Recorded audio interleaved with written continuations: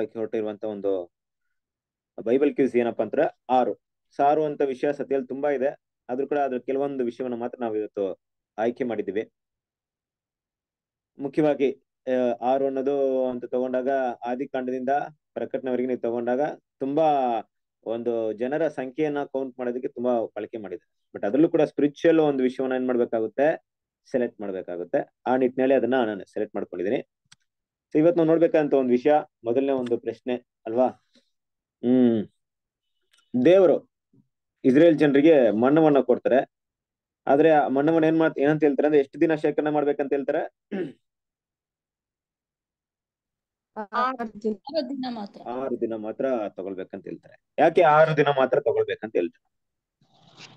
ಸಬ್ಬತ್ ದಿನದಲ್ಲಿ ಏನು ಮಾಡ್ಬಾರ್ದಲ್ಲ. 7ನೇ ದಿನ ವಿಶ್ರಾಂತಿ.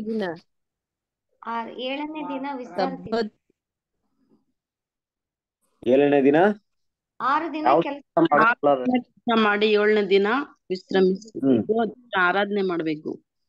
ಓಕೆ, ಅದಕ್ಕೋಸ್ಕರ ಮಾಡ್ಬಾರ್ದು ಅಂತ ಹೇಳಿದ್ರಾ?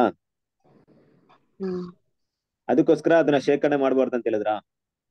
ಶೇಖರಣೆ ಅಲ್ಲ, 7ನೇ ದಿನ ಕೊಡ್ಬಾರ್ದು ಅಂತ ಹೇಳ್ತಾರೆ. 6 ದಿವಸ ಮಾತ್ರ ತಗೊಳ್ರಿ ಅಂತ ಹೇಳ್ತಾರೆ. ಅದೇ 6 ದಿವಸ ಮಾತ್ರ ತಗೊಳ್ಬೇಕಂತ, 7 ದಿವಸ ಮಾಡ್ಬಾರ್ದಲ್ವಾ? ಅದೇ ಯಾಕೆ 7 ದಿವಸ ಮಾಡ್ಬಾರ್ದಾಯ್ತು ಅಂದ್ರೆ 6 ದಿವಸ ಮಾತ್ರ ಯಾಕೆ ತಗೊಳ್ಬೇಕಂತಿಲ್ಲ? ದೇವರು ಸೃಷ್ಟಿಗೆ 6 ದಿನ ಮಾಡಿ 7ನೇ ದಿನ ವಿಶ್ರಮಿಸ್ಕೊಂಡ್ರು.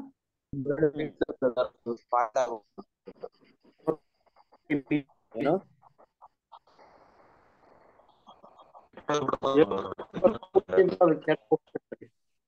ಓಕೆ, ಅದೇ ಉತ್ತರನಾ? ಬೇರೆ ಏನಿದೆ ಉತ್ತರ? ದೇವರ ದಿನವಾಗಿ ನಾವು ಆಚರಣೆ ಮಾಡಬೇಕು. ಅವತ್ತ ಕುತ್ಕೊಂಡು ದೇವ್ರ ಇದನ್ನ ಕೇಳಬೇಕಾಗಿತ್ತು. ಒಂದು ದಿನ ಅವ್ರೇನಾದ್ರೂ 6ನೇ ದಿವಸ ಮಣ್ಣವನ್ನ ತಗೊಳಕ್ ಹೋದ್ರೆ ಮಣ್ಣ ಸಿಕ್ತಿತ್ತಾ?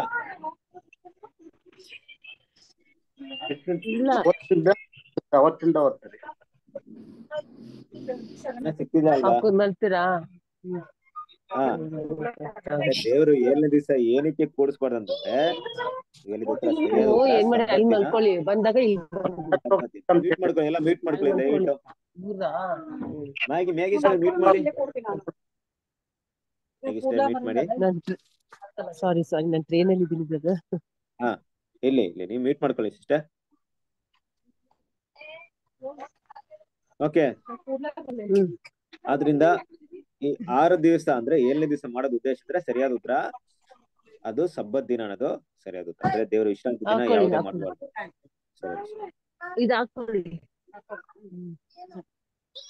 ಯಾಕಂದ್ರೆ ನಾನು ಇಲ್ಲಿ ನಿಜೂನು ಇಲ್ಲೇ ಮಾಡ್ತೀನಿ, ಇಲ್ಲೇ ಮಾಡ್ಕೊಂಡ್ವಿ.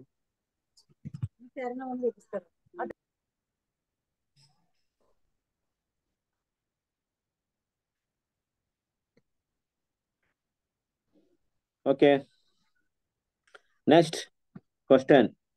ಓಕೆ, 6 ವರ್ಷ ಸೇವೆ ಮಾಡಿದ ನಂತರ 7ನೇ ವರ್ಷದಲ್ಲಿ ಬಿಡುಗಡೆ ಮಾಡಿ ಕಳಿಸಬೇಕು. ಯಾರನ್ನು 6 ವರ್ಷ ಸೇವೆ ಮಾಡಿದ ನಂತರ 7ನೇ ವರ್ಷದಲ್ಲಿ ಬಿಡುಗಡೆ ಮಾಡಿ ಕಳಿಸಬೇಕು? ಇರೋರಿಗೆ ಬ್ರದರ್.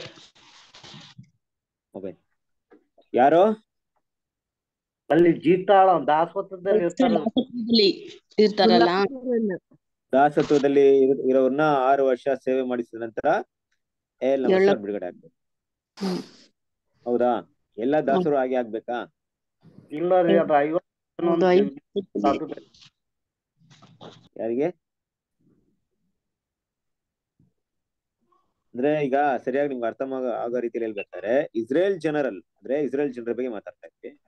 ಅವರಲ್ಲಿ ದಾಸತ್ವ ಒಳಗಾಗಿರ್ತಾರೆ. Okay, correct. ಅವರು 6 ವರ್ಷ ಸೇವೆ ಮಾಡಿದ ನಂತರ 7ನೇ ವರ್ಷದಲ್ಲಿ ಬಿಡುಗಡೆ ಆಗ್ತಾರೆ. ಯಾರನ್ನ ಪರ್ಟಿಕ್ಯುಲರ್ ಆಗಿ ಯಾರ ಬಗ್ಗೆ ಹೇಳ್ತಾ ಇದ್ದಾರೆ? ಬಗ್ಗೆ ರೀ. ದಾಸರು, ಕರೆಕ್ಟ್. ಯಾವ ದಾಸರು? ಯಾವ ದಾಸರು? ಅಲ್ಲಿ ಯಾಜಕ ಸೇವೆ ಮಾಡ್ತಾರ ಅವ್ರ. ಯಾಜಕ ಸೇವೆ ಮಾಡುವಂತ ದಾಸರು ಇಸ್ರೇಲ್ ಜನರಲ್ಲಿ ದಾಸರು ಇರ್ತಾರೆ ಅಂತ ಇಟ್ಕೊಳ್ಳಿ. ಅನ್ಯ ಜನರು ಇರ್ತಾರ ಇಸ್ರೇಲ್ ಜನರಲ್ಲಿ? ಇರ್ತಾರ್ರಿ. ಅವರು ಬ್ರದರ್ ಇರ್ತಾರೆ ಅನ್ಯ ಜನಗಳನ್ನು. ಅನೇಕ ಜನಗಳು ಇರ್ತಾರಲ್ವಾ. ಹೌದ್ರಿ ಬಟ್ ಹೌದು. ಯಾರ ಬಗ್ಗೆ ಮಾತಾಡ್ತಾರೆ, ಯಾರ ಬಗ್ಗೆ ಸ್ಪಷ್ಟವಾಗಿ ಯಾರು ಮಾತ್ರ ಅಂದ್ರೆ 7ನೇ ವರ್ಷದಲ್ಲಿ ಬಿಡುಗಡೆಯಾಗಿ ಹೋಗ್ಬೇಕಂತಿದೆ.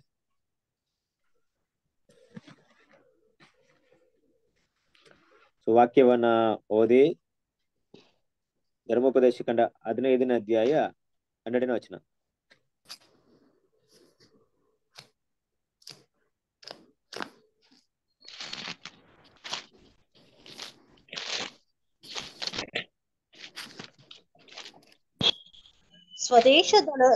ಸ್ವದೇಶದವರೊಳಗೆ ಯಾವ ಇಬ್ರಿಯ ಪುರುಷನಾಗಲಿ ಸ್ತ್ರೀಯರಾಗಲಿ ನಿಮಗೆ ದಾಸರಾಗಿರುವುದಕ್ಕಾಗಿ ಮಾಡಲ್ಪಟ್ಟಿರುವ ಪಕ್ಷಕ್ಕೆ ಅಂಥವರು 6 ವರ್ಷಗಳವರೆಗೂ ನಿಮ್ಮ ಸೇವೆ ಮಾಡಲಿ. 7ನೇ ವರ್ಷದಲ್ಲಿ ನೀವು ಅವರನ್ನು ಬಿಟ್ಟು ಬಿಡಬೇಕು. ಯಾರು? ಈ ಇಬ್ರಿಯ ಪುರುಷರು ಮತ್ತೆ ಸ್ತ್ರೀಯರು ಸ್ವದೇಶದಲ್ಲಿರೋರು ಅಲ್ವಾ. ಅಂದ್ರೆ ಸ್ವದೇಶ ಅಂದ್ರೆ ಯಾರು ಇಸ್ರೇಲ್ ಜನರಲ್ಲಿ ಅಲ್ಲಿರೋರ್ನ ಯಾರು ಸ್ಲೇವ್ ಆಗಿ ತಗೊಳ್ತಾರೆ, ಯಾರು ದಾಸರಾಗಿ ತಗೊಳ್ತಾರೆ, ಅವರು 6 ವರ್ಷದ ನಂತರ ಸೇವ್ ಮಾಡಿ 7ನೇ ವರ್ಷ ಅವ್ರನ್ನ ಬಿಡುಗಡೆ ಮಾಡ್ಬೇಕು. ಕರೆಕ್ಟ್ ಅಲ್ವಾ? ಯಾವುದೇ ಕಾರಣಕ್ಕೂ 7 ವರ್ಷಗಳ ನಂತರ 1 ವರ್ಷ ಎಕ್ಸ್ಟ್ರಾನು ಇಟ್ಕೊಬಾರ್ದು ಅಲ್ವಾ. ಅಂದ್ರೆ ಅದ್ ಬೇರೆ ವಿಷಯ. ನೆಕ್ಸ್ಟ್ ಅವ್ರಿಗೆ ಮನಸ್ಸಿಲ್ಲ ಅಂದ್ರೆ ಅದ್ ಬೇರೆ ವಿಷಯ. ಈಗ ಅನ್ಯ ಜನರು ಬೇರೆ ದೇಶದವರು ಇದ್ದಾರೆ. ಬೇರೆ ದೇಶದವ್ರು ಯಾರಾಗಿದ್ದಾರೆ ಅಂತ ಇಟ್ಕೊಳ್ಳಿ, ಅವ್ರಿಗೆ ಯಾವ ನಿಯಮ ಇರುತ್ತೆ?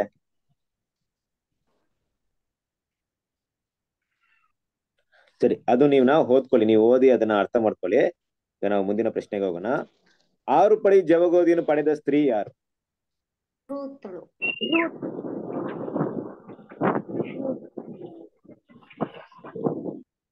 ರೂತಲ ರೂತಳು. ಕರೆಕ್ಟಾ?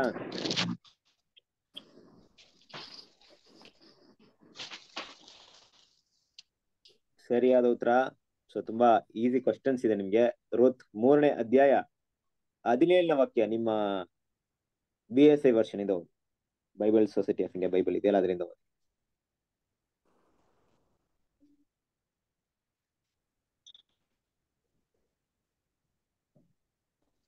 ಸತ್ಯವೇದ ಇದೆಯಲ್ಲ ಅದರಿಂದ ಓದಿ.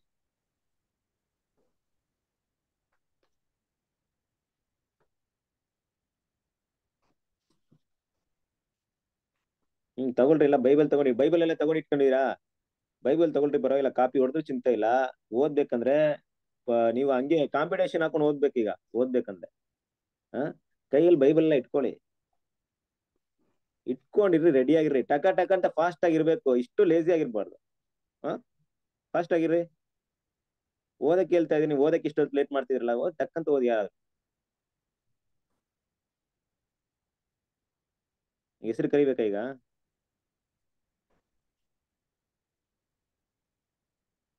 ಹಲೋ, ನನ್ನ ವಾಯ್ಸ್ ಕೇಳಿಸ್ತಾ ಇಲ್ವಾ? ಕೇಳ್ತಾ ಇದೆ ಬ್ರದರ್. ಓದಿ. ಶಾಂತ ಮಾಸ್ಟರ್, ಕಮಲ ಮಾಸ್ಟರ್ ಎಲ್ಲ ಓದಿ, ಎಲ್ಲ ಓದ್ತಿರಲ್ಲ ಬೈಬಲ್, ಯಾಕೆ ಇಷ್ಟು ತಡೆ ಮಾಡ್ತಿದ್ರಾ? ನೀನು ಬರಿಗೈಯಿಂದ ಅತ್ತೆಯ ಬಳಿಗೆ ಹೋಗಬಾರದೆಂದು ಹೇಳಿ ಈ 6 ಪಡಿ ಜವೆಗೋದಿಯನ್ನು ಕೊಟ್ಟನು ಅಂದಳು. ಅಲ್ವಾ? ಯಾರು? ರೂತ್. ಸರಿಯಾದ ಉತ್ತರ. ಎಲ್ಲ ಬೈಬಲ್ ಇಟ್ಕೊಂಡು ಕುತ್ಕೊಂಡಿದ್ರೆ ಇಲ್ಲೇನ್ ಸುಮ್ನೆ ಕಾಟಾಚಾರಿ ಕಾಲ ಕುತ್ಕೊಂಡ್ಬಿಟ್ಟಿದ್ರ ಹಂಗೆ? ಬ್ರದರ್ ಸಿಸ್ಟರ್, ತಗೊಳ್ಳಿ ಬೈಬಲ್ನ, ತಗೊಳ್ಳಿ, ಎಲ್ಲ ಬೈಬಲ್ ಇಟ್ಕೊಳ್ಳಿ.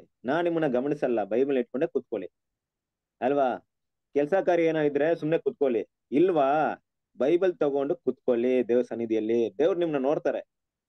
ಇಲ್ಲ ನಿಮ್ಗೇನು ತುಂಬಾ ಕಾರ್ಯ ಇದೆಯಾ, ಈಗ ಸತ್ಯದ ಕಡೆ ಗಮನ ಕೊಡಕ್ಕಾಗಲ್ವಾ? ಗ್ರೂಪ್ ಇಂದ ಲೆಫ್ಟ್ ಆಗ್ಬಿಡಿ, ಝೂಮ್ ಮೀಟಿಂಗ್ ಗಳಿಗೆ ಬರಬೇಡಿ. ನೀವು ಅಲ್ಲಿಗೆ ಗಮನ ಕೊಡಿ. ಅಡಿಗೆ ಕೆಲಸ ಏನೋ ಇನ್ ಬೇರೆ ಏನೋ ಕೆಲಸನೋ ಬ್ಯುಸಿಯಲ್ಲಿ ಇರ್ಬೇಕಾದ್ರೆ 2 ಕಡೆ ಗಮನ ಕೊಡಕ್ಕಾಗಲ್ಲ. ಬಿಟ್ಬಿಡ್ರಿ, ಅರ್ಧಂಬರ್ಧ ಬೇಡ. ನಿಮ್ಗೆ ಯಾವ್ದು ಇಂಟ್ರೆಸ್ಟ್ ಇರುತ್ತೋ ಅದಕ್ಕೆ ಗಮನ ಕೊಡಿ. ದೇವ್ರ ವಿಷಯಕ್ಕೆ ಗಮನ ಕೊಟ್ರೆ ಪೂರ್ತಿಯಾಗಿ ಕುತ್ಕೊಳ್ಳಿ. ಬೈಬಲ್ ತಗೊಳ್ಳಿ, ಕೈಯಲ್ಲಿ ತಗೊಂಡು ಕುತ್ಕೊಳ್ಳಿ. ಏನಾ? ಓದು ಅಂದಾಗ ಟಕ ಟಕ್ ಅಂತ ನೀವು ಓದ್ಬೇಕು. ಎಲ್ರು ಓದ್ಬೇಕು, ಯಾರು ಬೇಕಾದ್ರೆ ಓದ್ಬೇಕು. ಇವ್ರು ಓದ್ತಾರ ಅವ್ರು ಓದ್ತಾರ ಅಂತ ಫಾಸ್ಟ್ ಆಗಿಡಿ. ಇಲ್ಲ ನನ್ಗೆ ಹೆಸರು ಕರಿಬೇಕಾ? ಫಾಸ್ಟ್ ಆಗಿರ್ಬೇಕು. ಯಾಕೆ ಇಷ್ಟೊಂದು ಸ್ಲೋ ಆಗ್ತಾ ಇದ್ರೆ ಎಲ್ರು? ಏನಾಗ್ತಿದೆ? ಫಾಸ್ಟ್ ಆಗಿರಿ. Okay, so next question number 4. 6 ಮೆಟ್ಲುಗಳಿದ್ದ ಸಿಂಹಾಸನ ಹೊಂದಿದ್ದ ಅರಸ ಯಾರು?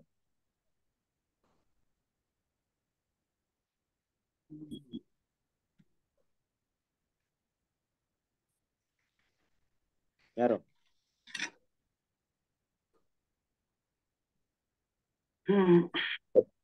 ಗೊತ್ತಿಲ್ವಾ?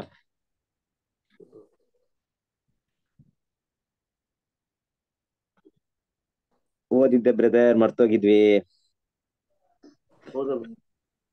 ಅಲ್ವಾ? ನಾವು ಬೈಬಲ್ ಸ್ಟೂಡೆಂಟ್ಸ್. ಹೌದು. ಈಗ ನಾವು ಮರ್ತು ಬಿಟ್ಟಿವಿ ಅಂದಂಗೆ ಬ್ರದರ್. ಏನ್ ಈಸಿ ಕ್ವಶನ್, ಎಲ್ಲ ಕೇಳ್ತಿರೋದು ಈಸಿನ, ನಿಮ್ಗೆಲ್ಲ ತುಂಬಾ ಈಸಿ. ನೀವು ಪಿಕ್ಚರ್ ನೋಡಿದ್ರೆ ಹೇಳ್ಬಿಡ್ತೀರಾ ಅಲ್ಲಿ. ಬೇರೆ ಯಾರು ಇರ್ತಾರೆ ಇಷ್ಟು ದೊಡ್ಡ ಒಂದು ವೈಭವವಾದ ಸಿಂಹಾಸನ ಕಟ್ಟದಂತ ಅರಸ ಯಾರು ಇರ್ತಾರೆ? ಸೊಲೊಮೋನನು. ಅಷ್ಟೇ, ಅದೇ ಸರಿಯಾದ ಉತ್ತರ ಅಲ್ವಾ? ಸಾಲಮೋನಗಿಂತ ವೈಭವವಾದ ಅರಮನೆ ಕಟ್ಟಿದಂತ ರಾಜ ಯಾರು? ಸಾಲಮೋನನು. ಸರಿಯಾದ ಉತ್ತರ. ಸೊಲೊಮನ್ 1ನೇ ಅರಸು 10ನೇ ಅಧ್ಯಾಯದಲ್ಲಿ ಬರುತ್ತೆ ಬ್ರದರ್. Very good. 1 ಅರಸು 10ನೇ ಅಧ್ಯಾಯ 19ನೇ ವಾಕ್ಯ. ನಿಮ್ಮ ಸತ್ಯವೇದ ಬೈಬಲ್ ಇಂದ ಓದಿ ನೋಡೋಣ, ಯಾರು ಫಸ್ಟ್ ಓದ್ತಾರೆ ನೋಡೋಣ ಈಗ. ಇದಲ್ಲದೆ ಅರಸನು ದೊಡ್ಡದಾದ ಒಂದು ದಂತ ಸಿಂಹಾಸನವನ್ನು ಮಾಡಿಸಿ ಅದನ್ನು ಚೊಕ್ಕ ಬಂಗಾರದ ತಗಡಿನಿಂದ ಹೊದಿಸಿದನು. ಅದಕ್ಕೆ 6 ಮೆಟ್ಲುಗಳಿದ್ದವು. ವೆರಿ ಗುಡ್ ಅಲ್ವಾ? ಸೊ 6 ಮೆಟ್ಲುಗಳು ಯಾರಿಗಿತ್ತು ಅಂತ ನೋಡ್ಬೇಕಾದ್ರೆ, ಸಾಲಮೋನ್ ಕಟ್ಟಿದಂತ ಒಂದು ಅರಮನೆ, ಅದರಲ್ಲಿ ಅದನ್ನ ಇಟ್ಟಂತ ಒಂದು ಸಿಂಹಾಸನ ಇತ್ತು. 6 ಮೆಟ್ಲುಗಳಿಗೂ ಅರ್ಥ ಇದೆ, ಮೀನಿಂಗ್ ಇದೆ. ಅಲ್ಲಿರುವಂತ ಎಲ್ಲಾ ಪ್ರಾಣಿಗಳಿಗೂ ಮೀನಿಂಗ್ ಇದೆ. ಅದು ದೇವರಾಜ್ಯಕ್ಕೆ ಸಂಬಂಧಪಟ್ಟದ್ದು, ಅದು ಟಾಪಿಕ್ ಅಲ್ಲ. ಮುಖ್ಯವಾಗಿ 6 ಮೆಟ್ಲುಗಳಿದ್ದ ಸಿಂಹಾಸನ ಹೊಂದಿದ್ದಂತ ಅರಸ ಯಾರಂತ ನೋಡ್ಬೇಕಾದ್ರೆ ಸಾಲಮೋನನು. ಗುಡ್. Next question number 5. 6 ವರ್ಷ ಕರ್ತನ ಮನೆಯಲ್ಲಿ ಬಚ್ಚಿಡಲ್ಪಟ್ಟ ಅರಸ ಯಾರು? ತಗೊಳ್ಳಿ, ಬೈಬಲ್ ಹುಡುಕಿ, ಬೈಬಲ್ ಹುಡುಕಾದ್ರೆ ಹೇಳಿ, ಹೇಗಾದ್ರೆ ಹೇಳಿ.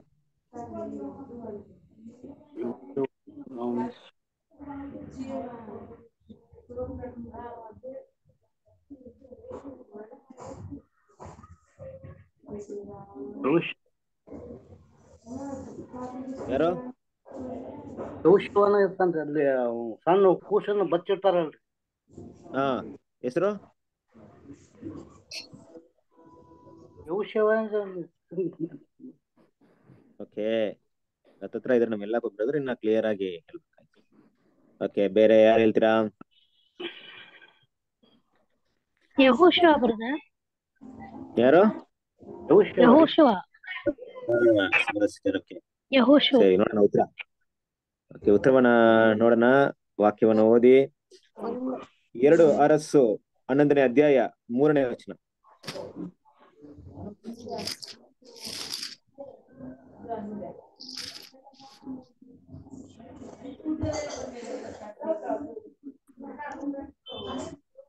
ಹೀಗೆ ಅವನು ಅತಾಲ್ಯಳಿಂದ ಹತವಾಗದಂತೆ ತಪ್ಪಿಸಲ್ಪಟ್ಟ 6 ವರ್ಷಗಳವರೆಗೂ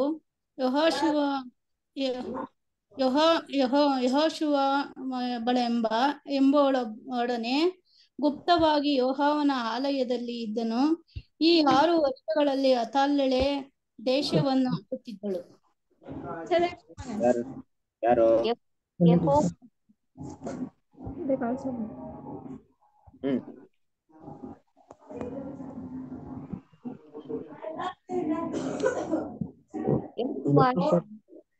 ಏನಂತಿದೆ ಕನ್ನಡದಲ್ಲಿ? ಕರೆಕ್ಟ್ ಆಗಿ ಓದಿ, 2ನೇ ವಾಕ್ಯ ಓದಿ.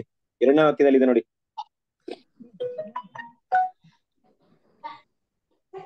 ಆದರೆ ಅರಸನಾದ ಯೆಹೋರಾಮನ ಮಗಳು ಆಹಾಜನ್ಯ ತಂಗಿಯೂ ಆದ ಯೆಹೋಶುವಳೆಂಬಾಕೆಯು ಯಾರಿಗೂ ತಿಳಿಯದಂತೆ ತನ್ನ ಅಣ್ಣನ ಮಗನಾದ ಯೆಹೋಶುವನನ್ನು ಹತವಾಗುವುದಕ್ಕಿದ್ದಾಗ ರಾಜಪುತ್ರರ ಮಧ್ಯದಿಂದ ಅವನ ದಾದಿಯೊಡನೆ ತೆಗೆದುಕೊಂಡು ಹೋಗಿ ಮಲಗುವ ಕೋಣೆಯಲ್ಲಿ ಅಡಗಿಸಿಟ್ಟಳು.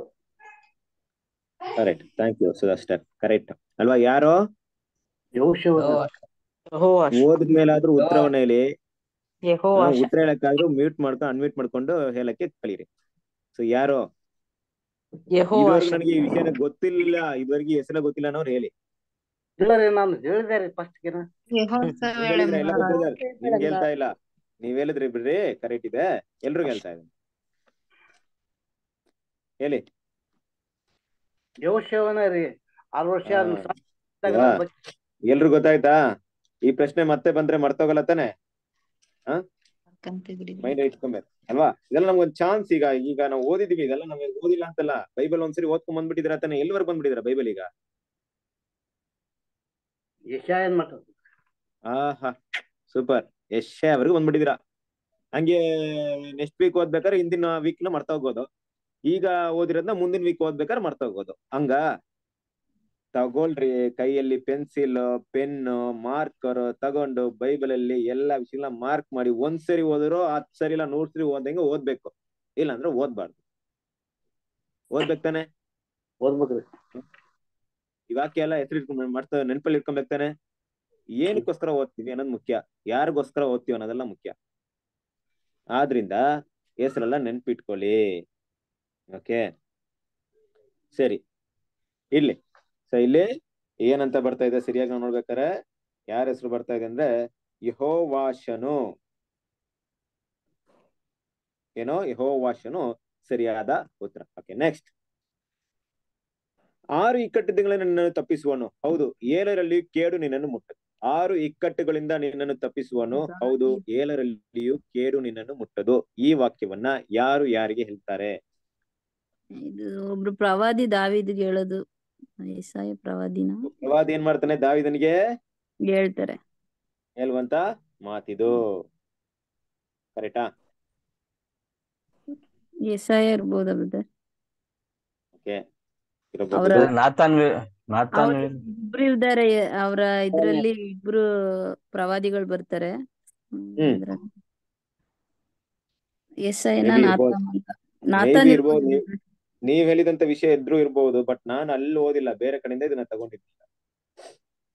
ಅವರ ಒಂದು ಜೀವನ ಚರಿತ್ರೆಯಲ್ಲಿ ಇಬ್ರು ಪ್ರವಾದಿಗಳು ಬರ್ತಾರೆ ಬ್ರದರ್. ಒಂದು ಯೆಶಾಯ ಬರ್ತಾರೆ, ಇನ್ನೊಂದು ಅದೇ ಯಾವುದೇ ಅರಸರ ಕಾಲದಿಂದ ತಗೊಂಡಿಲ್ಲ, ಯಾವುದೇ ಪಿತೃಗಳ ಕಾಲದಿಂದ ತಗೊಂಡಿಲ್ಲ ಈ ವಾಕ್ಯವನ್ನ.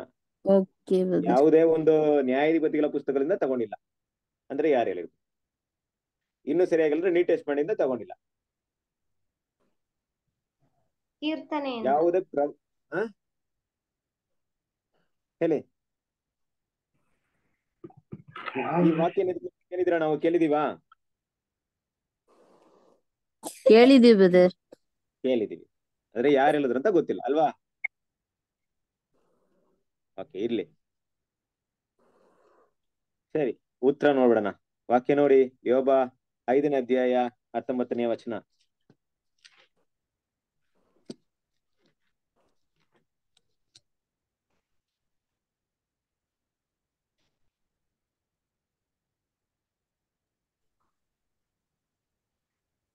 ಆರು ಇಕ್ಕಟ್ಟುಗಳಿಂದ ಆತನು ನಿನ್ನನ್ನು ಬಿಡಿಸುವನು. 7ನೆಯ ಇಕ್ಕಟ್ಟು ಉಂಟಾದರೂ ಯಾವ ಕೇಡು ನಿನ್ನನ್ನು ಮುಟ್ಟದು. ಯಾರು ಹೇಳಿದಿ ಮಾತು?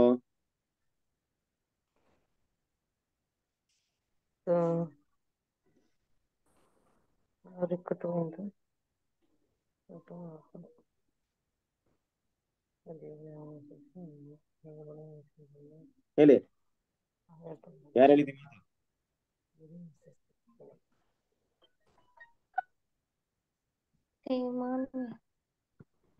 ಗುಡ್. ಹೇಳಿ ರೇಷ್ಮತಿ, ಕರೆಕ್ಟ್ ಆಗಿ ಹೇಳ್ತಾ ಇದ್ರೆ ಹೇಳಿ, ಜೋರಾಗಿ ಹೇಳಿ. ಅವ್ರು ಇವ್ರು ಅಂತ ಅವಕಾಶ ಬೇಡ, ಯಾರು ಫಸ್ಟ್ ಬರುತ್ತೆ ಅವ್ರಿಗೆ ಹೇಳಿ. ತೇಮಾವಿನದ ಎಲಿಫಾಜನು. 4ನೇ ವಾಕ್ಯದಲ್ಲಿ ಬರ್ತಾ ಇದೆ, ಅಲ್ಲಿಂದ ಕಂಟಿನ್ಯೂ ಆಗ್ತಿರುವಂತ ಒಂದು ವಿಷಯ. ಕರೆಕ್ಟ್ ಅಲ್ವಾ? ಯೋಬನಿಗೆ ಮಾತಾಡೋದಂತ ಒಂದು ವಿಷಯ. ಕರೆಕ್ಟ್ ಅಲ್ವಾ? Next question number 7. ಕರ್ತನು ಹಾಗೆ ಮಾಡುವ 6 ಕಾರ್ಯಗಳು ಯಾವುವು? ಹೆಮ್ಮೆಯ ಕಣ್ಣು, ಸುಳ್ಳಿನ ನಾಲಿಗೆ, ದೋಷ ರಕ್ತ ಕೈ, ದುರಾಲೋಚನೆ ಕಲ್ಪಿಸುವ ಹೃದಯ, ಕೇಡು ಮಾಡಲು ತ್ವರೆಪಡುವ ಕಾಲು, ಅಸತ್ಯವಾಡುವ ಸುಳ್ಳು ಸಾಕ್ಷಿ, ಒಡಹುಟ್ಟವರಲ್ಲಿ ಜಗಳವನ್ನು ಬಿತ್ತುವನು. ಗುಡ್ ಗುಡ್ ಗುಡ್ ಗುಡ್ ಹೇಳಿದೆ, ಬಟ್ ಯಾರು ಹೇಳ್ಬಿಟ್ಟಿದ್ದೀರಾ? Very good. ಹಿಂಗ್ ಹೇಳ್ಬೇಕು ಅಲ್ವಾ? Very good. ಸೊ ವಾಕ್ಯನ ಕೂಡ ಓದ್ಬಿಡೋಣ. ಜ್ಞಾನೋಕ್ತಿಗಳ 6ನೇ ಅಧ್ಯಾಯ 16ನೇ ವಚನ.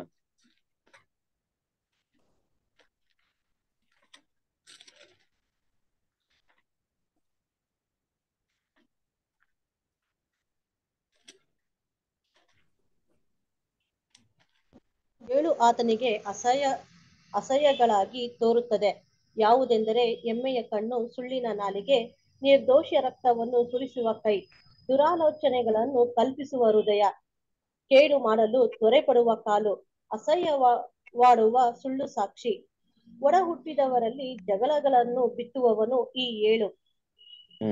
ಅಲ್ವಾ? 7 ಕಾರ್ಯಗಳು ದೇವರಿಗೆ ಅಸಹ್ಯವಾಗಿದೆ. ಗೊತ್ತಿದ್ಯಾ ನಮ್ಗೆ ಈ 7 ಕಾರ್ಯಗಳು? ಮನ್ಸಲ್ಲಿದೆಯಾ? ಕೆಲವರಿಗೆ ಮೆಮೊರಿಯಲ್ಲಿ ಇದೆ, ಆದ್ರೆ ಕ್ರಿಯೆಯಲ್ಲಿ ಇದೆಯಾ? ಆಕ್ಷನ್ ಇದೆಯಾ? ಮುಖ್ಯ ಅನ್ಸುತ್ತಾ ಈ ವಾಕ್ಯ ತುಂಬಾ ಮುಖ್ಯ ಅನ್ಸುತ್ತಾ? ಏನು ಅನ್ಸಲ್ವಾ ನಿಮ್ಗೆ?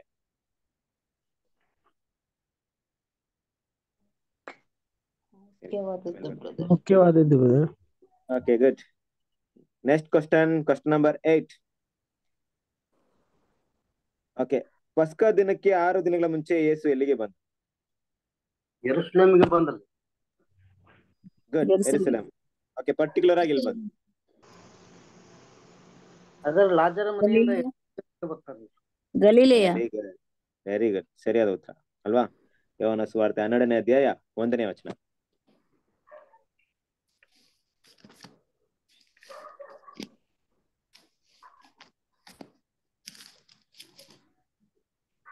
ಪಸ್ಕ ಹಬ್ಬವು ಇನ್ನು 6 ದಿವಸ ಮುಂದೆ ಇರಲಾಗಿ ಯೇಸು ಬೆತ್ಯಾನಕ್ಕೆ ಬಂದನು. ಅಲ್ವಾ? ಸೊ ಲಾಜರ್ ಇದ್ದಂತ ಬೆತನ್ಯಕ್ಕೆ ಏನ್ ಮಾಡ್ತಾರೆ, ಬರ್ತಾರೆ. ಸೊ ಬೆತನ್ಯ ಇದ್ದು ಲಾಜರ್ ಇದ್ದಂತ ಪ್ಲೇಸ್. ಮೇ ಬಿ ಇದೊಂದು ಊರ್ ಪ್ಲೇಸ್ ಇರ್ಬೋದು, ಆದ್ರೆ ಅಷ್ಟು ಇಂಪಾರ್ಟೆನ್ಸ್ ಇಲ್ಲದೆ ಇರ್ಬೋದು, ತಿಳ್ಕೊಳ್ಳಿ ಅಲ್ವಾ? ಸೊ ತುಂಬಾ ಮುಖ್ಯವಾದ ಪಾಯಿಂಟ್ ಏನಾಗುತ್ತೆ ಇಲ್ಲಿ ಬರುತ್ತೆ.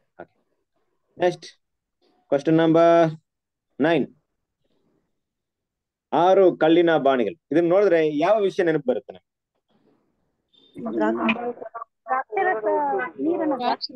ಮದುವೆ ನೆನಪು ಬರ್ತೈತಿ. ಯೇಸು ಕ್ರಿಸ್ತರ ಮೊದಲನೇ ಹತ್ತಿರ ಒಂದು ನೆನಪಾಗುತ್ತೆ. ಮದುವೆ ಮನೆ ದ್ರಾಕ್ಷಾರಸ. ಸೂಚಕ ಕಾರ್ಯ ಮಾಡಿ. Very good. Anand brother answer ಮಾಡಿದ್ದಾರೆ. Very good. ಎಲ್ರು ಒಳ್ಳೆ ಆನ್ಸರ್ ಮಾಡಿದ್ದಾರೆ. ಒಳ್ಳೆ ಪಾಯಿಂಟ್ ಹೇಳಿದ್ರ. ಮೊದಲನೇ ಅದ್ಭುತ, ಕಾನಾ ಊರಿನ ಅದ್ಭುತ, ನೀರಿನ ದ್ರಾಕ್ಷಾರಸ ಮಾಡಿದ್ದು ಎಲ್ಲ ಕರೆಕ್ಟ್. ಸರಿಯಾದ ಉತ್ತರ ಕರೆಕ್ಟ್ ಅಲ್ವಾ? ಹೌದ್ರಿ. ಬಟ್ ಈ 6 ಕಲ್ಲಿನ ಬಾಣಿಗಳು ಏನಕ್ಕೆ ಇಟ್ಟಿದ್ರು ಅಲ್ಲಿ?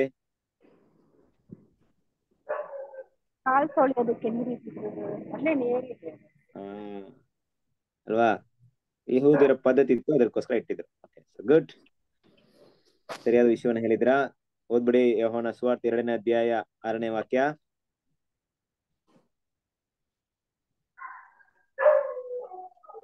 ಯಹೂದ್ಯರ ಶುದ್ಧಾಚಾರ ಪದ್ಧತಿಯ ಪ್ರಕಾರ 2-3 ಕೊಳಗ ನೀರು ಹಿಡಿಯುವ 6 ಕಲ್ಲಿನ ಬಾನೆಗಳು ಅಲ್ಲಿ ಇಟ್ಟಿದ್ದವು. ಅಲ್ವಾ? ಸೊ ಇದು ಯೇಸು ಕ್ರಿಸ್ತನ್ ಮಾಡಿದಂತ ಮೊದಲನೇ ಅದ್ಭುತಕ್ಕೆ ಸಂಬಂಧಪಟ್ಟಂತ ವಿಷಯ. ಸೊ ಈ ವಿಷಯ ನೋಡಿದ್ರೆ ನಮ್ಗೆ ಪಿಕ್ಚರ್ ನೋಡಿದ್ರೆ ಅದೆಲ್ಲ ನೆನಪು ಬರುತ್ತೆ. ಗುಡ್. ಈಗ ಕೊನೆ ಪ್ರಶ್ನೆ. ಓಕೆ, 6ನ ಸಂಖ್ಯೆಯಿಂದ ಕರೆಯಲ್ಪಡುವ ವ್ಯಕ್ತಿ ಯಾರು?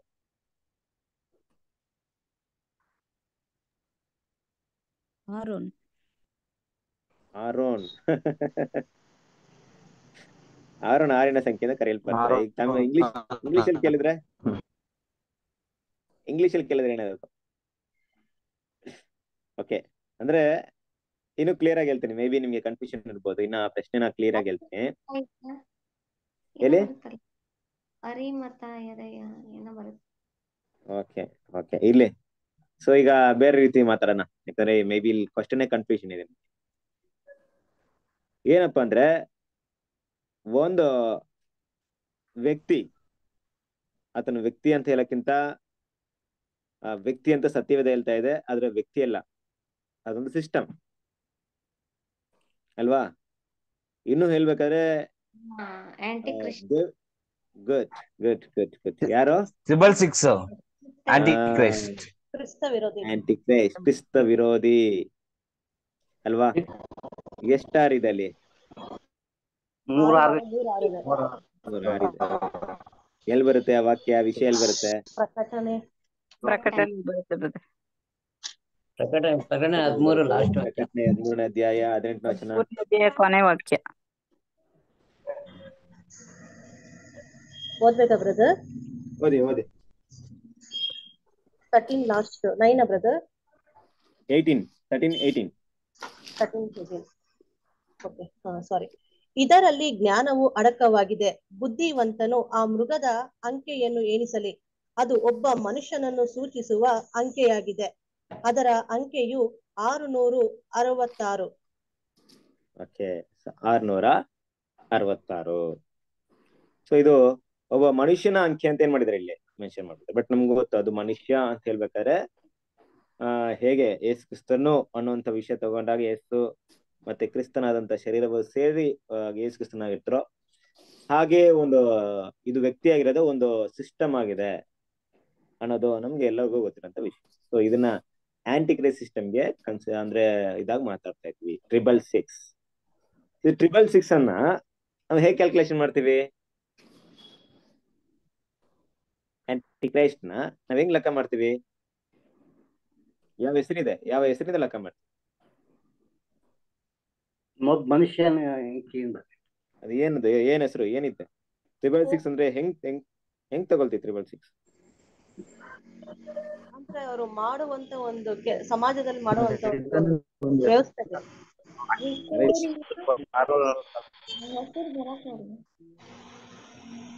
ಎಲ್ರು ಪೋಪ್ ಒಂದು ಪೋಪಿನ ಹೆಸರು ಮೇಲೆ ಬರುತ್ತೆ ಅದ್ರದ ಲೆಕ್ಕ ರೋಮನ್ ಸಂಖ್ಯೆಯಲ್ಲೇ ಲೆಕ್ಕ ಮಾಡ್ತಾರೆ. ಪೋಪ್ನ ಮುಂಡ ಕರೆಕ್ಟ್. ಪೋಪಿನ ಹೆಸರು ರೋಮನ್ ಅಂಕೆಲ್. ಏನ್ ಹೆಸರು? ಅದು ಏನ್ ಹೆಸರು?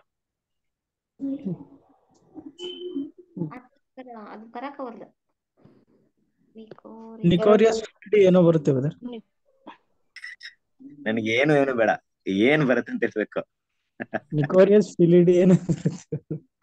Good good good good. ಯಾರು ಹೇಳಿದ್ದಮ್ಮ? ಯಾರು ಹೇಳಿದ್ದು? Tippesh good, very good. ನೋಡ್ರಿ ಆತರ ನೆನ್ಪಿಟ್ಕೊಬೇಕು. ವೈಕಾರಿಯಸ್ ಅಂದ್ರೆ ವಿಕಾರಿಯಸ್ ಪಿಲ್ಲಿಡೈ ಅಂತ ಬರುತ್ತೆ. ಕರೆಕ್ಟ್ ಅಲ್ವಾ? ಸೊ ಅದನ್ನ ನಾವೇನ್ ಮಾಡ್ತೀವಿ ಅಂದ್ರೆ ಲೆಕ್ಕ ಮಾಡ್ತೀವಿ 666 ಅಂತ. ಈಗ ಈ ಒಂದು ವಿಕಾರಿಯಸ್ ಪಿಲ್ಲಿಡೈ ಅಂದ್ರೆ ಏನ್ ಬರುತ್ತೆ, ಏನ್ ಅರ್ಥ ಬರುತ್ತೆ ಗೊತ್ತಿದ್ಯಾ?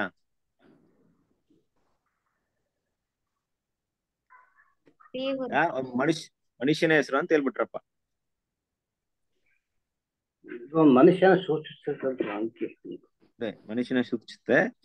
ಏನು ಅದ್ರ ಮೀನಿಂಗ್ ಏನಿದೆ? ಅದ ಪೋಪಗನ ಅದನ್ನ ಒಂದು ಅವನ್ ಸಿಸ್ಟಮ್ ಇದು ಅವನ ರಾಜ್ಯ ಸೂಚಿಸ ಪೋಪನ ಆಳ್ಕಿರಿ. ಪೋಪನ ಸಾಮ್ರಾಜ್ಯ ಸೂಚಿಸುವಂತ. ಓಕೆ, ಆ ಒಂದು ಈ ಹೆಸರಿನ ಅರ್ಥ ಏನ್ ಬರುತ್ತೆ? ಏನ್ರಿ ಆ ಹೆಸರಿನ ಅರ್ಥ ಏನ್ ಬರುತ್ತೆ? ಆಂಟಿಕ್ರಿಸ್ಟ್. ಆಂಟಿಕ್ರೈಸ್ಟ್ ಅಂತ ಬರ್ತದೆ. ಕ್ರಿಸ್ತ ವಿರೋಧಿ ಅಂತ ಬರುತ್ತಾ? ಭಯಂಕರ ಶುದ್ಧವಾಗಿ ಮಾಡಿದಲ್ಲ ಕ್ರಿಸ್ತ ವಿರೋಧಿ ಅನ್ನೋದು.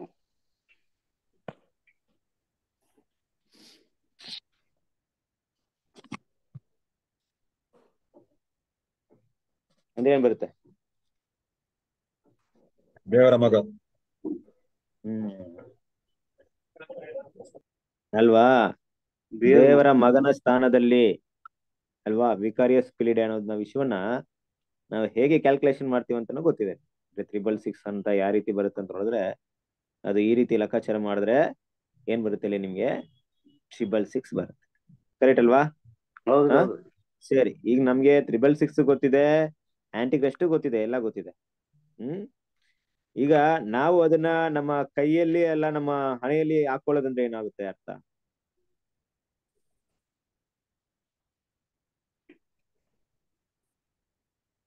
ನಮ್ಮ ಕೈಯಲ್ಲಿ ಮತ್ತೆ ಹಣೆಯಲ್ಲಿ ಹಾಕೊಳ್ಳೋದಂದ್ರೆ ಏನ್ ಅರ್ಥ ಬರುತ್ತೆ? ಬ್ರದರ್, ಅವ್ರ ಹೇಳುವಂತ ಸತ್ಯನ ತಲೆಯಲ್ಲಿ ಇಟ್ಕೊಳ್ಳೋದು ಮತ್ತೆ ಅದನ್ನ ಪ್ರಕಾರ ನಡೆಯೋದು ತಲೆಗೆ ಮತ್ತೆ ಕೈಗೆ.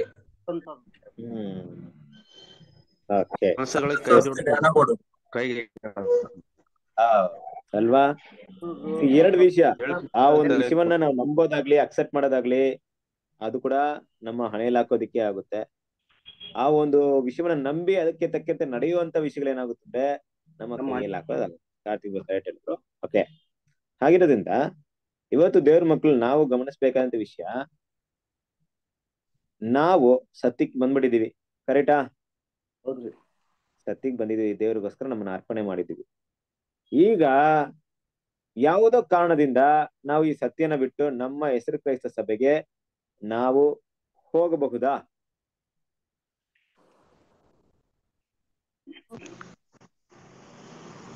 ಅದೇ ಮುದ್ರೆ ಹಾಕಿಸ್ಕೊಂಡಂಗೆ ಮತ್ತೆ ನಾವು ಇಲ್ಲಿ ಒಂದು ಸತ್ಯನ ಕೇಳಿ, ಸತ್ಯವಾದ ಬೋಧನೆ ಕೇಳಿ, ಮತ್ತೆ ಅಲ್ಲಿ ಓಕೆ ತಪ್ಪ ಕೇಳೋದು.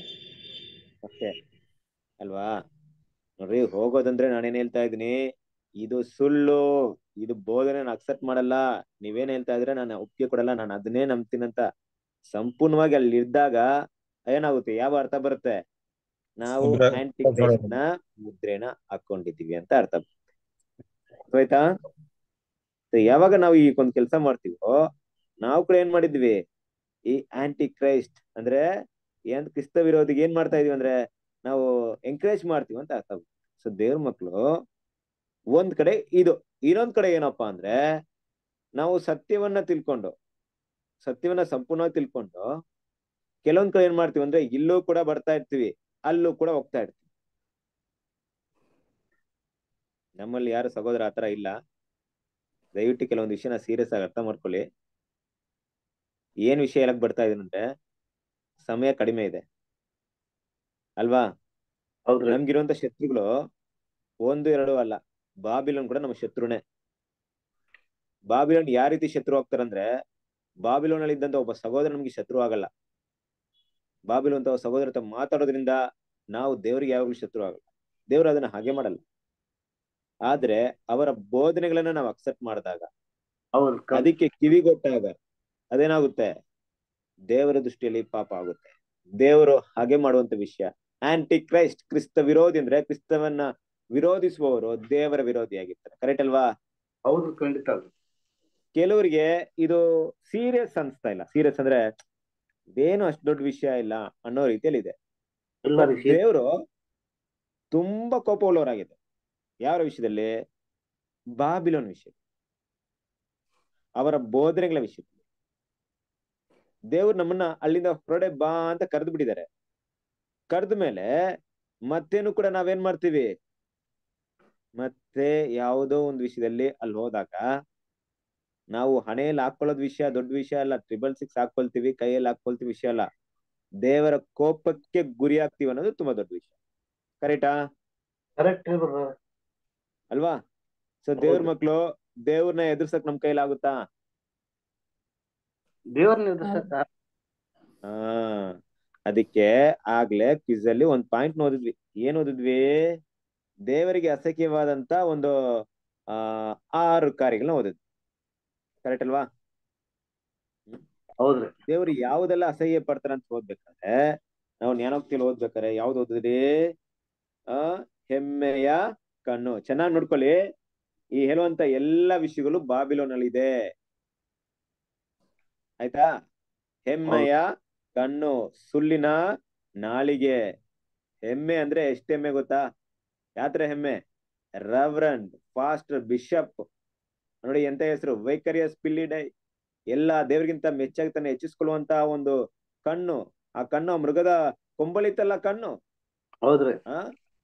ಹೆಮ್ಮೆಯ ಕಣ್ಣು.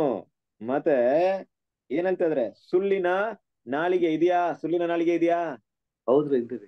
ಹೇಳದಲ್ಲ, ಸುಳ್ಳಾದ ಬೋಧನೆ ಹೇಗಿದೆ? ದೇವರು ನಮ್ಮ ಪ್ರೀತಿಯುಳ್ಳ ದೇವ್ರನ್ನ ಎಷ್ಟು ಕುರೂಪವಾಗಿ ತೋರಿಸಿದಾರೆ ನರಕ ಅನ್ನೋ ಟಾಪಿಕ್ ಅಲ್ಲಿ. ಅಲ್ವಾ? ಯೋಚನೆ ಮಾಡಿ ಎಷ್ಟೊಂದು ಸುಳ್ಳಾದ ಬೋಧನೆಗಳಿದೆ ಅಂತ. ನಿರ್ದೋಷಕ್ತನು ಸುರಿಸುವ ಕೈ. ಇವತ್ತು ಪೋಪ್ ಅಲ್ಲಿ, ಆ ಆಂಟಿಕ್ರೈಸ್ಟ್ ಸಿಸ್ಟಮ್ ಅಲ್ಲಿ ಎಷ್ಟು ಜನರನ್ನ ಕ್ರೂರವಾಗಿ ದೇವ್ರ ಮಕ್ಕಳನ್ನ ಹೊಂದಿದಾರೆ ಅಂದ್ರೆ ಹಿಸ್ಟ್ರಿ ತೆಗೆದು ನೋಡ್ರಿ. ಅಷ್ಟು ಭಯಂಕರವಾಗಿ ದೇವರ ಹೆಸರಿನಲ್ಲಿ ಕೊಲೆ ಮಾಡ್ತಾರೆ. ನಿರ್ದೋಷಿಗಳನ್ನ, ಕೆಟ್ಟವರನ್ನಲ್ಲ, ನಿರ್ದೋಷಿಗಳನ್ನ ಏನ್ ಮಾಡಿದಾರೆ? ಕೊಲೆ ಮಾಡುವಂತ ಕೈ, ಸುರಿಸುವಂತ ಕೈ, ದುರಾಲೋಚನೆ ಕಲ್ಪಿಸುವಂತ ಹೃದಯ. ಸೊ ಪ್ಲಾನು ಈ ಆಂಟಿ ಕ್ರೈಸ್ಟ್ ಸಿಸ್ಟಮ್ 1000 ವರ್ಷ ನಿಂತ್ಕೊಂಡಿದೆ ಅಂದ್ರೆ ಎಂತ ಪ್ಲಾನ್ ಮಾಡಿರ್ಬೋದು ನೋಡ್ರಿ ಅವ್ರು. ಎಷ್ಟು ಇಂಟೆಲಿಜೆಂಟ್ ಇರ್ಬೋದು ಆ ಪ್ಲಾನ್. ಯಾವುದೇ ಸರ್ಕಾರ ಬಂದ್ರು 100 ವರ್ಷ ಇರಲ್ಲ. ನಮ್ಮ ಪ್ರಜಾಪ್ರಭುತ್ವ ಶುರುವಾಗಿ ಎಷ್ಟು ವರ್ಷ ಆಗಿದೆ? ಆ ಏನು ಸ್ವತಂತ್ರ ಬಂದಿಂದ ಶುರುವಾಗಿರ್ಬೋದು, 75 ವರ್ಷ ದಾಟಿದೀವಿ. ಇನ್ನ ಎಷ್ಟು ವರ್ಷ ನಿಂತ್ಕೊಳತ್ತೋ ಗೊತ್ತಿಲ್ಲ ಡೆಮೋಕ್ರಸಿ. ಯಾವುದೇ ಗೌರ್ಮೆಂಟ್, ಯಾವುದೇ ಸಿಸ್ಟಮ್, ಯಾವುದೇ ಒಂದು ರಾಜ್ಯ ಬರುತ್ತವ್ರಿ. ನಮ್ಮ ಭಾರತದಲ್ಲಿ ಕೂಡ ಹಲವಾರು ರಾಜ್ಯ ಬಂತು. ಚಂದ್ರಗುಪ್ತ, ಈ ರೀತಿ ಏನಂತೀವಿ, ಏನೋ ನಮ್ಮ ಹೊಯ್ಸಳರು, ಹೀಗೆ ಹೀಗೆ ಹಲವಾರು ರಾಜ್ಯಗಳು ಬಂದೆಲ್ಲ ಒಟ್ಟಾಯ್ತು. ಯಾರು ಕೂಡ ತುಂಬಾ ದಿನ ನಿಂತ್ಕೊಂಡಿಲ್ಲ. ಆದ್ರೆ 1000 ವರ್ಷವರೆಗೂ ಒಂದು ರಾಜ್ಯ ನಿಲ್ಸೋಕೆ, ಒಂದು ಗೌರ್ಮೆಂಟ್ ನ ನಡ್ಸ್ಕೊಂಡು ಹೋಗ್ಬೇಕಂದ್ರೆ ಎಷ್ಟು ಆಲೋಚನೆ ಮಾಡಿರ್ಬೋದು ಅವರ ಮೈಂಡ್ ಪ್ಲಾನ್. ಎಲ್ಲ ಆಲೋಚನೆ ಹೇಗಿತ್ತು ಅಂತ ನೋಡಿದ್ರೆ ದುರಾಲೋಚನೆ. ಅಂದ್ರೆ ಕೆಟ್ಟದ್ ಮಾಡ್ಕೊಂಡೇ ಉಳ್ಕೊಂಡ್ರು ಅವ್ರು. 1000 ವರ್ಷ ಒಳ್ಳೇದ್ ಮಾಡ್ಕೊಂಡು ಉಳ್ಕೊಂಡಿಲ್ಲ. ಇನ್ನೊಬ್ಬನ್ನ ನಾಶ ಮಾಡ್ಕೊಂಡು ಇನ್ನೊಬ್ಬನ ಹೆಂಗ್ ಸಾಯ್ಸೋಣ, ಹೆಂಗ್ ಕೆಡವಣ, ಅವ್ರ ಹೆಂಗ್ ಸ್ಪಾಯಿಲ್ ಮಾಡೋಣ, ಅವ್ರು ಸ್ಪಾಯಿಲ್ ಮಾಡೋಣ, ನಾವ್ ಹೆಂಗ್ ನಿಂತ್ಕೊಳ್ತೀವಿ ಅನ್ಕೊಂಡು ಏನ್ ಮಾಡಿದ್ರು, ಈ ಆಂಟಿ ಕ್ರೈಸ್ಟ್ ಸಿಸ್ಟಮ್ ನಿಂತ್ಕೊಂತಲ್ಲಿ ಕೇಡು ಮಾಡಲು ತ್ವರೆ ಪಡುವಂತ ಕಾಳು ಅಲ್ವಾ. ಇದೆಲ್ಲ ನೀವು ಆಂಟಿ ಕ್ರೈಸ್ಟ್ ಸಿಸ್ಟಮ್ ಹೋಲಿಕೆ ಅವ್ರು ಮಾಡಿದಂತ ಒಂದೊಂದು ಯುದ್ಧಗಳು ತಗೊಂಡಾಗ ಹೇಗೆ ನಾಶ ಮಾಡೋದಕ್ಕೆ ತ್ವರೆ ಪಡ್ತಾ ಇದ್ರು ಅಲ್ವಾ.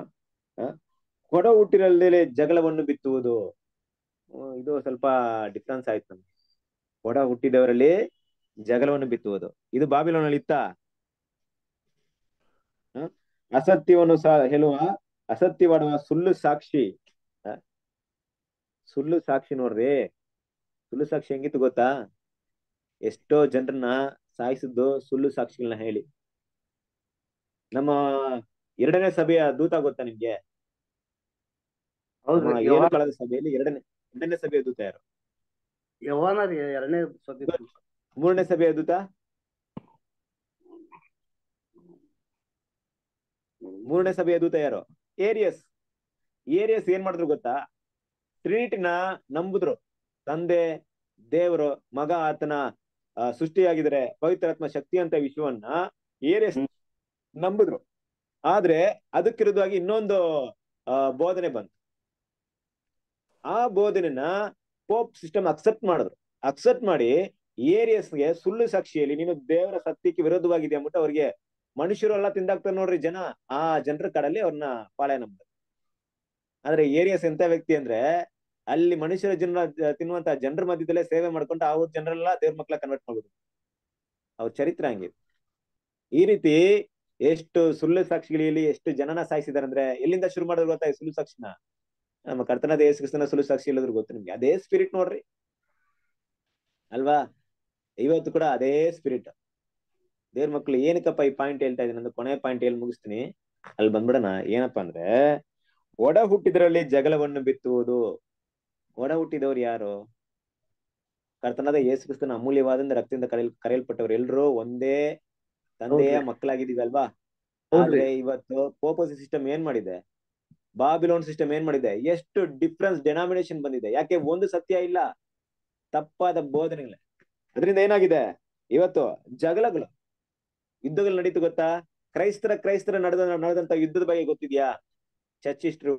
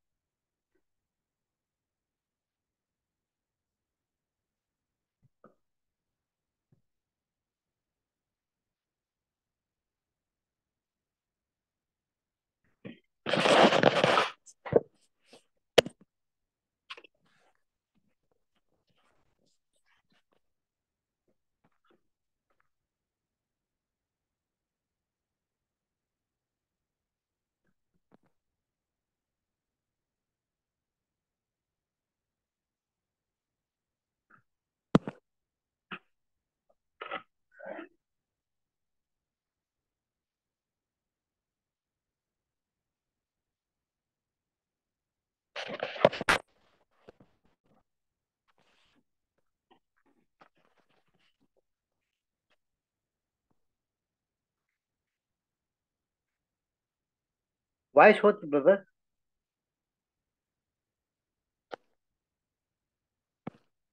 ಹಲೋ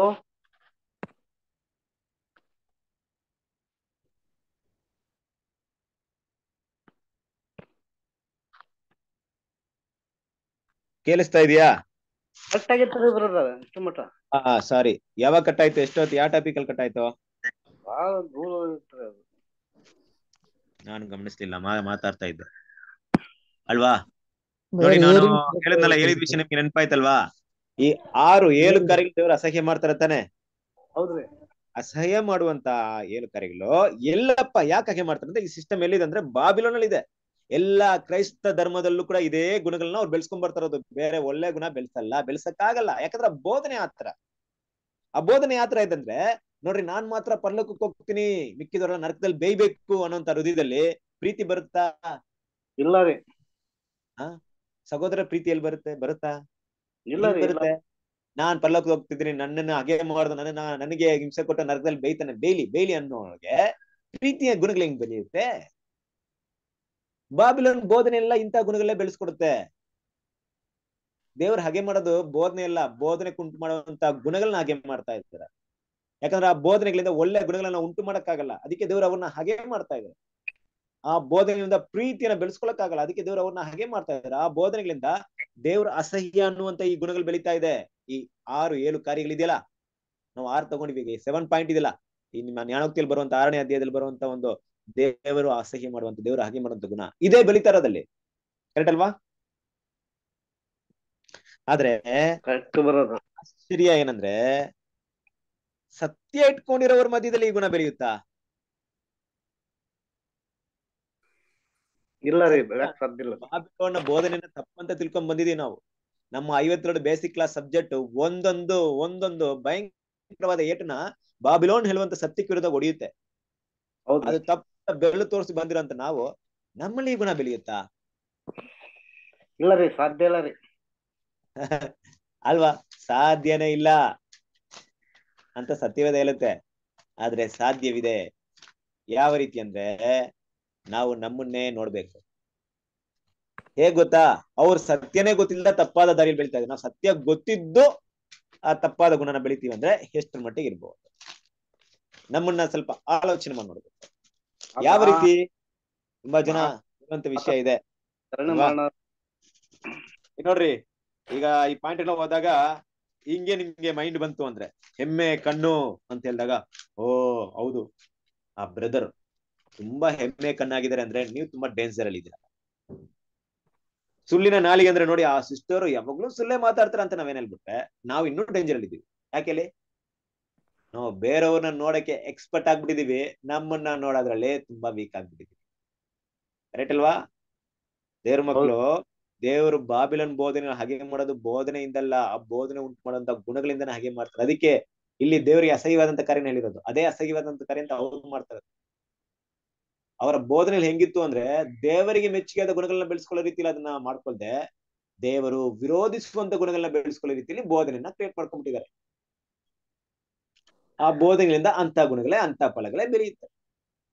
ನಾವು ಸತ್ಯದಲ್ಲಿ ಬಂದ ಮೇಲೆ ಕೂಡ ಸತ್ಯ ನಮ್ಗೆ ಪ್ರೀತಿ, ನೀತಿ ಎನ್ನುವಂತ ವಿಷಯಗಳನ್ನ ಸ್ಪಷ್ಟವಾಗಿ ತೋರ್ಸ್ಕೊಂಡು ಹೋದ್ರು, ನಾವು ಕೂಡ ನಮ್ಮ ಒಂದು ಗುಣಗಳಲ್ಲಿ ಇಂಥ ಕ್ಯಾರೆಕ್ಟರ್ನ ಕಾಣಿಸ್ಕೊಂಡು ಹೋದ್ರೆ ದೇವರು ಅವ್ರನ್ನ ತುಂಬಾ ಹಾಗೆ ಮಾಡ್ತಾರ, ನಮ್ಮನ್ನ ತುಂಬಾ ಹಾಗೆ ಮಾಡ್ತಾರ. ಗೊತ್ತಿಲ್ದೆ ಮಾಡೋವನಿಗೆ ಸ್ವಲ್ಪ ಏಟಿದೆ, ಗೊತ್ತಿದ್ದು ಮಾಡೋರಿಗೆ ತುಂಬಾ ಏಟಿದೆ. ನಾವು ಅದನ್ನ ಅರ್ಥ ಮಾಡಿ, ಹೆಮ್ಮೆಯ ಕಣ್ಣು ಅಲ್ವಾ? ಹೆಮ್ಮೆ ಅಂತ ಮನೋಭಾವನೆಯಲ್ಲಿ ನಾನಿರ್ಬೇಕು, ನನ್ನ ಹೆಸರು ಇರ್ಬೇಕು, ನನ್ನ ಪ್ರಾಮುಖ್ಯತೆ ಇರ್ಬೇಕು ಅಂತ ಉದ್ದೇಶದಲ್ಲಿ ನಾವ್ ಏನೇ ಮಾಡಿದ್ರು, ವಿ ಆರ್ ಇನ್ ಬಾಬಿಲೋನ್. ನಾವು ಆಂಟಿಕ್ರೈಸ್ಟ್ ಸಿಸ್ಟಮ್ ನ ಗುಣಗಳನ್ನ ಬೆಳೆಸ್ಕೊಂಡ್ ಬರ್ತಾ ಇರ್ತೀವಿ. ನನಗೆ ಯಾಕಪ್ಪ ಇಂಪಾರ್ಟೆನ್ಸ್ ಕೊಡ್ಲಿಲ್ಲ ಅಂತಿದ್ರು ಕೂಡ ಅದೇ ಗುಣಗಳನ್ನ ಬೆಳೆಸ್ಕೊಂಡ್ ಬರ್ತೀವಿ. ನಮ್ಮನ್ನ ಕನ್ಸಿಡರ್ ಮಾಡದಿದ್ರು ಪರವಾಗಿಲ್ಲ ಅಲ್ವಾ? ನಮ್ಮಲ್ಲಿ ಮಾತ್ರ ಈ ಹೆಮ್ಮೆ ಕಣ್ಣೇನಾಗುತ್ತೆ, ಸಹೋದರ ಮೇಲೆ ದ್ವೇಷವನ್ನ ಬಿತ್ತುತ್ತೆ, ಸಹೋದರನ ಹಾಗೆ ಮಾಡಕ್ಕೆ ಶುರು ಮಾಡುತ್ತೆ. ಯಾವಾಗ ನಿಮ್ಮನ್ನ ಒಂದು ವಿಷಯಗಳಲ್ಲಿ ಪ್ರಾಮುಖ್ಯತೆ ಕೊಡ್ಲಿಲ್ಲ ಅಂತ ನಿಮ್ಗೆ ಅನಿಸ್ತೋ, ಆ ಪ್ರಾಮುಖ್ಯತೆ ಕೊಡಕ್ಕೆ ಅಧಿಕಾರ ಇರೋರ ಮೇಲೆ ನಿಮ್ ಮೇಲೆ ಏನಾಗುತ್ತೆ, ನಿಮ್ಗೆ ಕೋಪ ಬರುತ್ತೆ, ದ್ವೇಷ ಉಟ್ಕೊಳ್ಳುತ್ತೆ ಅಲ್ವಾ? ದೇವ್ರ ಮಕ್ಳು ಯಾವಾಗ್ಲೂ ಹೇಗಿರ್ಬೇಕಂದ್ರೆ, ಯಾರಾದ್ರೂ ನಮ್ಗೆ ಅವಕಾಶ ಕೊಟ್ರೆ ಸಂತೋಷವಾಗಿ ತಗೊಳ್ಳೋಣ. ದೇವ್ರು ಕೊಟ್ರು. ಯಾರಾದ್ರೂ ಅವಕಾಶ ಕೊಡ್ಲಿಲ್ಲ ಅಂದ್ರೆ ಸಂತೋಷವಾಗಿರೋಣ. ದೇವ್ರು ಕೊಡ್ಲಿಲ್ಲ ಅಲ್ವಾ? ಆಪರ್ಚುನಿಟಿ ಮನುಷ್ಯರಿಂದ ಬರಲ್ಲ, ನಮ್ಗೆ ದೇವರಿಂದ ಬರುತ್ತೆ. ಸುಳ್ಳಿನ ನಾಲಿಗೆ, ವಾ ಎಲ್ಲ ನಾನು ಎಕ್ಸ್ಪ್ಲೇನ್ ಮಾಡಕ್ ಹೋಗಲ್ಲ, ನೀವೆಲ್ಲ ಕ್ಲೀನ್ ಆಗಿ ಅದನ್ನ ಅರ್ಥ ಮಾಡ್ತೀವಿ. ನಿರ್ದೋಷವಾಗಿ ರಕ್ತವನ್ನು ಸುರಿಸುವಂತ ಕೈ. ನೋಡಿ, ಒಬ್ಬ ಸಗೋರ್ನ ಹಾಗೆ ಮಾಡೋನು ಮನುಷ್ಯ ಕೊಲೆ ಪಾತಕನ ಅಂತ ಹೇಳ್ಬಿಟ್ಟಿದ್ದಾರೆ. ಕೊಲೆ ಮಾಡಿದ್ರೆ ರಕ್ತ ಬರುತ್ತೆ, ಸಾಯಿಸಿದ್ರೆ ಕತ್ತಿಂದ ಕಟ್ ಮಾಡಿದ್ರೆ ರಕ್ತ ಬರುತ್ತೆ ಅಂತ ಹೇಳಿ ನಾವು ಗೊತ್ತಿರೋಂತ ವಿಷಯ. ಅದೇ ಕೊಲೆ. ಆದ್ರೆ ಏನು ಕತ್ತಿ ಇಲ್ದೇನೆ ಕೊಲೆ ಮಾಡ್ಬೋದು ನಾವು ನೋಡ್ರಿ. ಸಗೋದನ ಹಾಗೆ ಮಾಡಿ ಹಾಗೆ ಮಾತುಗಳನ್ನ ಆಡಿದಾಗ, ಅವ್ರ ಬಗ್ಗೆ ದೇಶದ ಮಾತುಗಳಾಡಿದಾಗ, ಅವ್ರ ಮೇಲೆ ಕೋಪವಾಗಿ ಸಿಟ್ಟಾಗಿ ಮಾತುಗಳಾಡಿದಾಗ ಅದು ನಮ್ಗೇನೋ ತೃಪ್ತಿಯನ್ನು ಅನ್ಸ್ಬೋದು. ಇನ್ನೊಬ್ಬರನ್ನ ನಾವು ಸರಿಯಾಗಿ ಬೈದಿದೀವಿ ಅನ್ಬಿಟ್ಟು ದೇವ್ರಿಗೆ ಹೇಗಿರುತ್ತೆ? ಅಸಹ್ಯವಾಗಿರುತ್ತಾ? ಈ ಗುಣಗಳಲ್ಲಿ ಒಂದು ಗುಣಗಳ ನೋಡ್ಬಿಡ್ತಾರ. ಸೊ ದೇವ್ರ ಮಕ್ಕಳು, ಇದೆಲ್ಲ ಕೂಡ ನಮ್ಗಿರುವಂತ ವಿಷಯ. ಸೊ ಫೈನಲ್ ಪಾಯಿಂಟ್ ಏನಂದ್ರೆ, ಇದೆಲ್ಲ ನಿಮ್ಗೆ ಗೊತ್ತಿರೋದು. ಫೈನಲ್, ಒಡ ಹುಟ್ಟಿದರಲ್ಲಿ ಜಗಳವನ್ನು ಬಿತ್ತುವುದು. ನೋಡಿ, ನಾವೆಲ್ಲ ಒಂದೇ ದೇವ್ರ ಮಕ್ಕಳು, ಕರೆಕ್ಟ್ ಅಲ್ವಾ? ನಾವೆಲ್ಲ ಯಾವ ವಯಸ್ಸಲ್ಲಿ ಹುಟ್ಟಿದ್ವೋ, ಎಷ್ಟು ವರ್ಷದಲ್ಲಿ ಹುಟ್ಟಿದ್ವೋ, ದೊಡ್ಡವರು ಚಿಕ್ಕವರು ಎಲ್ಲ ಇರ್ಬೋದು, ಕರೆಕ್ಟಾ? ಹೌದ್ರಿ. ಆದ್ರೆ ಈ ಭೂಮಿಯಲ್ಲಿ ಹುಟ್ಟಿದಂತ ಮೊದಲು ಹುಟ್ಟಿದಂತ ವ್ಯಕ್ತಿ ಏನ್ ಮಾಡ್ತಾನೆ? ಸಾಮಾನ್ಯವಾಗಿ ಒಂದು 50 ವರ್ಷ ಹಿಂದೆ ನಮ್ಮಲ್ಲಿ ಯಾರ ಹುಟ್ಟವರು ಇದ್ರೆ ಏನ್ ಮಾಡ್ತೀವಿ? ಸಾಮಾನ್ಯವಾಗಿ ಒಂದು 20 ವರ್ಷ ಇರೋರು ಇದ್ದಾಗ ಏನ್ ಅನ್ಕೊಂತೀವಿ? ನಮಗಿಂತ ಅವ್ರು ಬೇಗ ಓಟವನ್ನ ಅವ್ರು ಮುಗಿಸ್ತಾರೆ, ಯಾಕಂದ್ರೆ ಅವ್ರು ತುಂಬಾ ದಿನ ಇರಲ್ಲ, ನಾವು ತುಂಬಾ ದಿನ ಇರ್ತೀವಿ ಅಂತ ತಿಳ್ಕೊಳ್ತೀವಿ, ಕರೆಕ್ಟ್ ಅಲ್ವಾ? ಹೌದ್ರಿ. ದೇವ್ರ ಯೋಜನೆ ಹೆಂಗಿದೆ ಗೊತ್ತಾ? ನಾವ್ ಯಾರಿನ ಮೇಲೆ ಸಾಯೋದೇ ಇಲ್ಲ ಅಂತ. ನಾವೆಲ್ಲರೂ ನಿರಂತರವಾಗಿ ಹೀಗೆ ಇರ್ತೀವಂತ. ನಮ್ಮ ಪ್ರೀತಿ ಹಿಂಗೆ ಮುಂದುವರಿತೆ. ಇನ್ನೇನು ನಾವ್ ಇಲ್ಲಿರ್ಬೋದು, ಕರ್ನಾಟಕದ ಬೇರೆ ಬೇರೆ ಭಾಗದಲ್ಲಿ ಇರ್ಬೋದು, ನಮ್ಮ ಓಟ ಮುಗಿದ್ಮೇಲೆ ಒಂದೇ ಕಡೆ ಸೇರ್ತೀವಾ? ನಿಜವಾಗ್ಲೂ ನಾವೆಲ್ಲ ಓಟ ಮುಗಿದಿದ್ರೆ. ಹಾಗಿದ್ರೆ ನಮ್ಮ ಒಂದು ಐಕ್ಯನ ಯೋಚನೆ ಮಾಡಿ. ನಮ್ಮ ಐಕ್ಯ ಇವತ್ತು ನಾಳೆ ಮುಗಿಯೋದಲ್ಲ, ಕೋಟಿ ಕೋಟಿ ವರ್ಷ ಆದ್ರೂ ಮುಗಿಯಲ್ಲ. ನಿಮ್ಮನ್ನ ನಾನು ನೋಡ್ತಾ ಇದ್ದೀನಿ, ನಿಮ್ಮನ್ನ ಕ್ರಿಸ್ತನ ಸ್ವರೂಪಿಯಾಗಿ, ಕ್ರಿಸ್ತನ ಸಭೆಯಾಗಿ ನೋಡ್ತಾ ಇದೀನಿ ಅಂದ್ರೆ ನಾನು ಏನ್ ತಿಳ್ಕೊಳ್ತೀನಿ? ಇವ್ರ ಜೊತೆ ನಾನು ಇಟ್ಬಿಡ್ತೀನಿ, ಕಾಲ ಇವ್ರ ಜೊತೆನೆ ಇರ್ತೀನಿ. ಈಗ ನಿಮ್ ಜೊತೆನೆ ಇರ್ತೀನಿ ನಾನು. ನಾನೇನಾದ್ರು ನಿಜವಾಗ್ಲೂ ದೇವ್ರ ಗುಣಗಳು ಬೆಳೆಸ್ಕೊಂಡು ಓಟ ಹೊಡೆದ್ರೆ, ನೀವು ಕೂಡ ಅದನ್ನ ಓಟ ಹೊಡೆದ್ರೆ ನಾವೆಲ್ಲ ಒಟ್ಟಿಗೆ ಇರ್ತೀವಿ. ಹೌದ್ರಿ. ಅಂದ್ರೆ ನಮ್ಮಲ್ಲಿ ಏನಿಲ್ಲ, ಡಿವಿಷನ್ಸ್ ಇಲ್ಲ. ಆದ್ರೆ ಇಲ್ಲೇ ನಾ ಡಿವಿಷನ್ಸ್ ಮಾಡೋಂತ ಕೆಲಸ ನಾವ್ ಮಾಡಿದ್ರೆ, ಸಗೋದನ್ ಕಂಡ್ರೆ ಆಗದೇ ರೀತಿಯಲ್ಲಿ ಕೆಲವೊಂದು ವಿಷಯಗಳನ್ನ ನಾವು ಮಾಡದೆ, ಗೊತ್ತಿದ್ದು ಗೊತ್ತಿಲ್ಲದೆ ಇದ್ದು ಮಾಡೋದಿಕ್ಕೆ ತುಂಬಾ ಕೇರ್ಫುಲ್ ಆಗಿರ್ಬೇಕು. ಹೇಗ್ ಮಾಡೋದು? ಸಗೋದರ ನಡುವೆ ಜಗಳವನ್ನು ಬಿತ್ತುವುದು ಹೇಗೆ ನೋಡಿ. ಪಾಯಿಂಟ್ ಎಷ್ಟು ಚೆನ್ನಾಗಿ ಕೊಟ್ಟಿದ್ದಾರೆ, ಬಿತ್ತುವುದು ಅಂತ. ಬಿತ್ತುವುದು ಅಂದ್ರೆ ಏನು?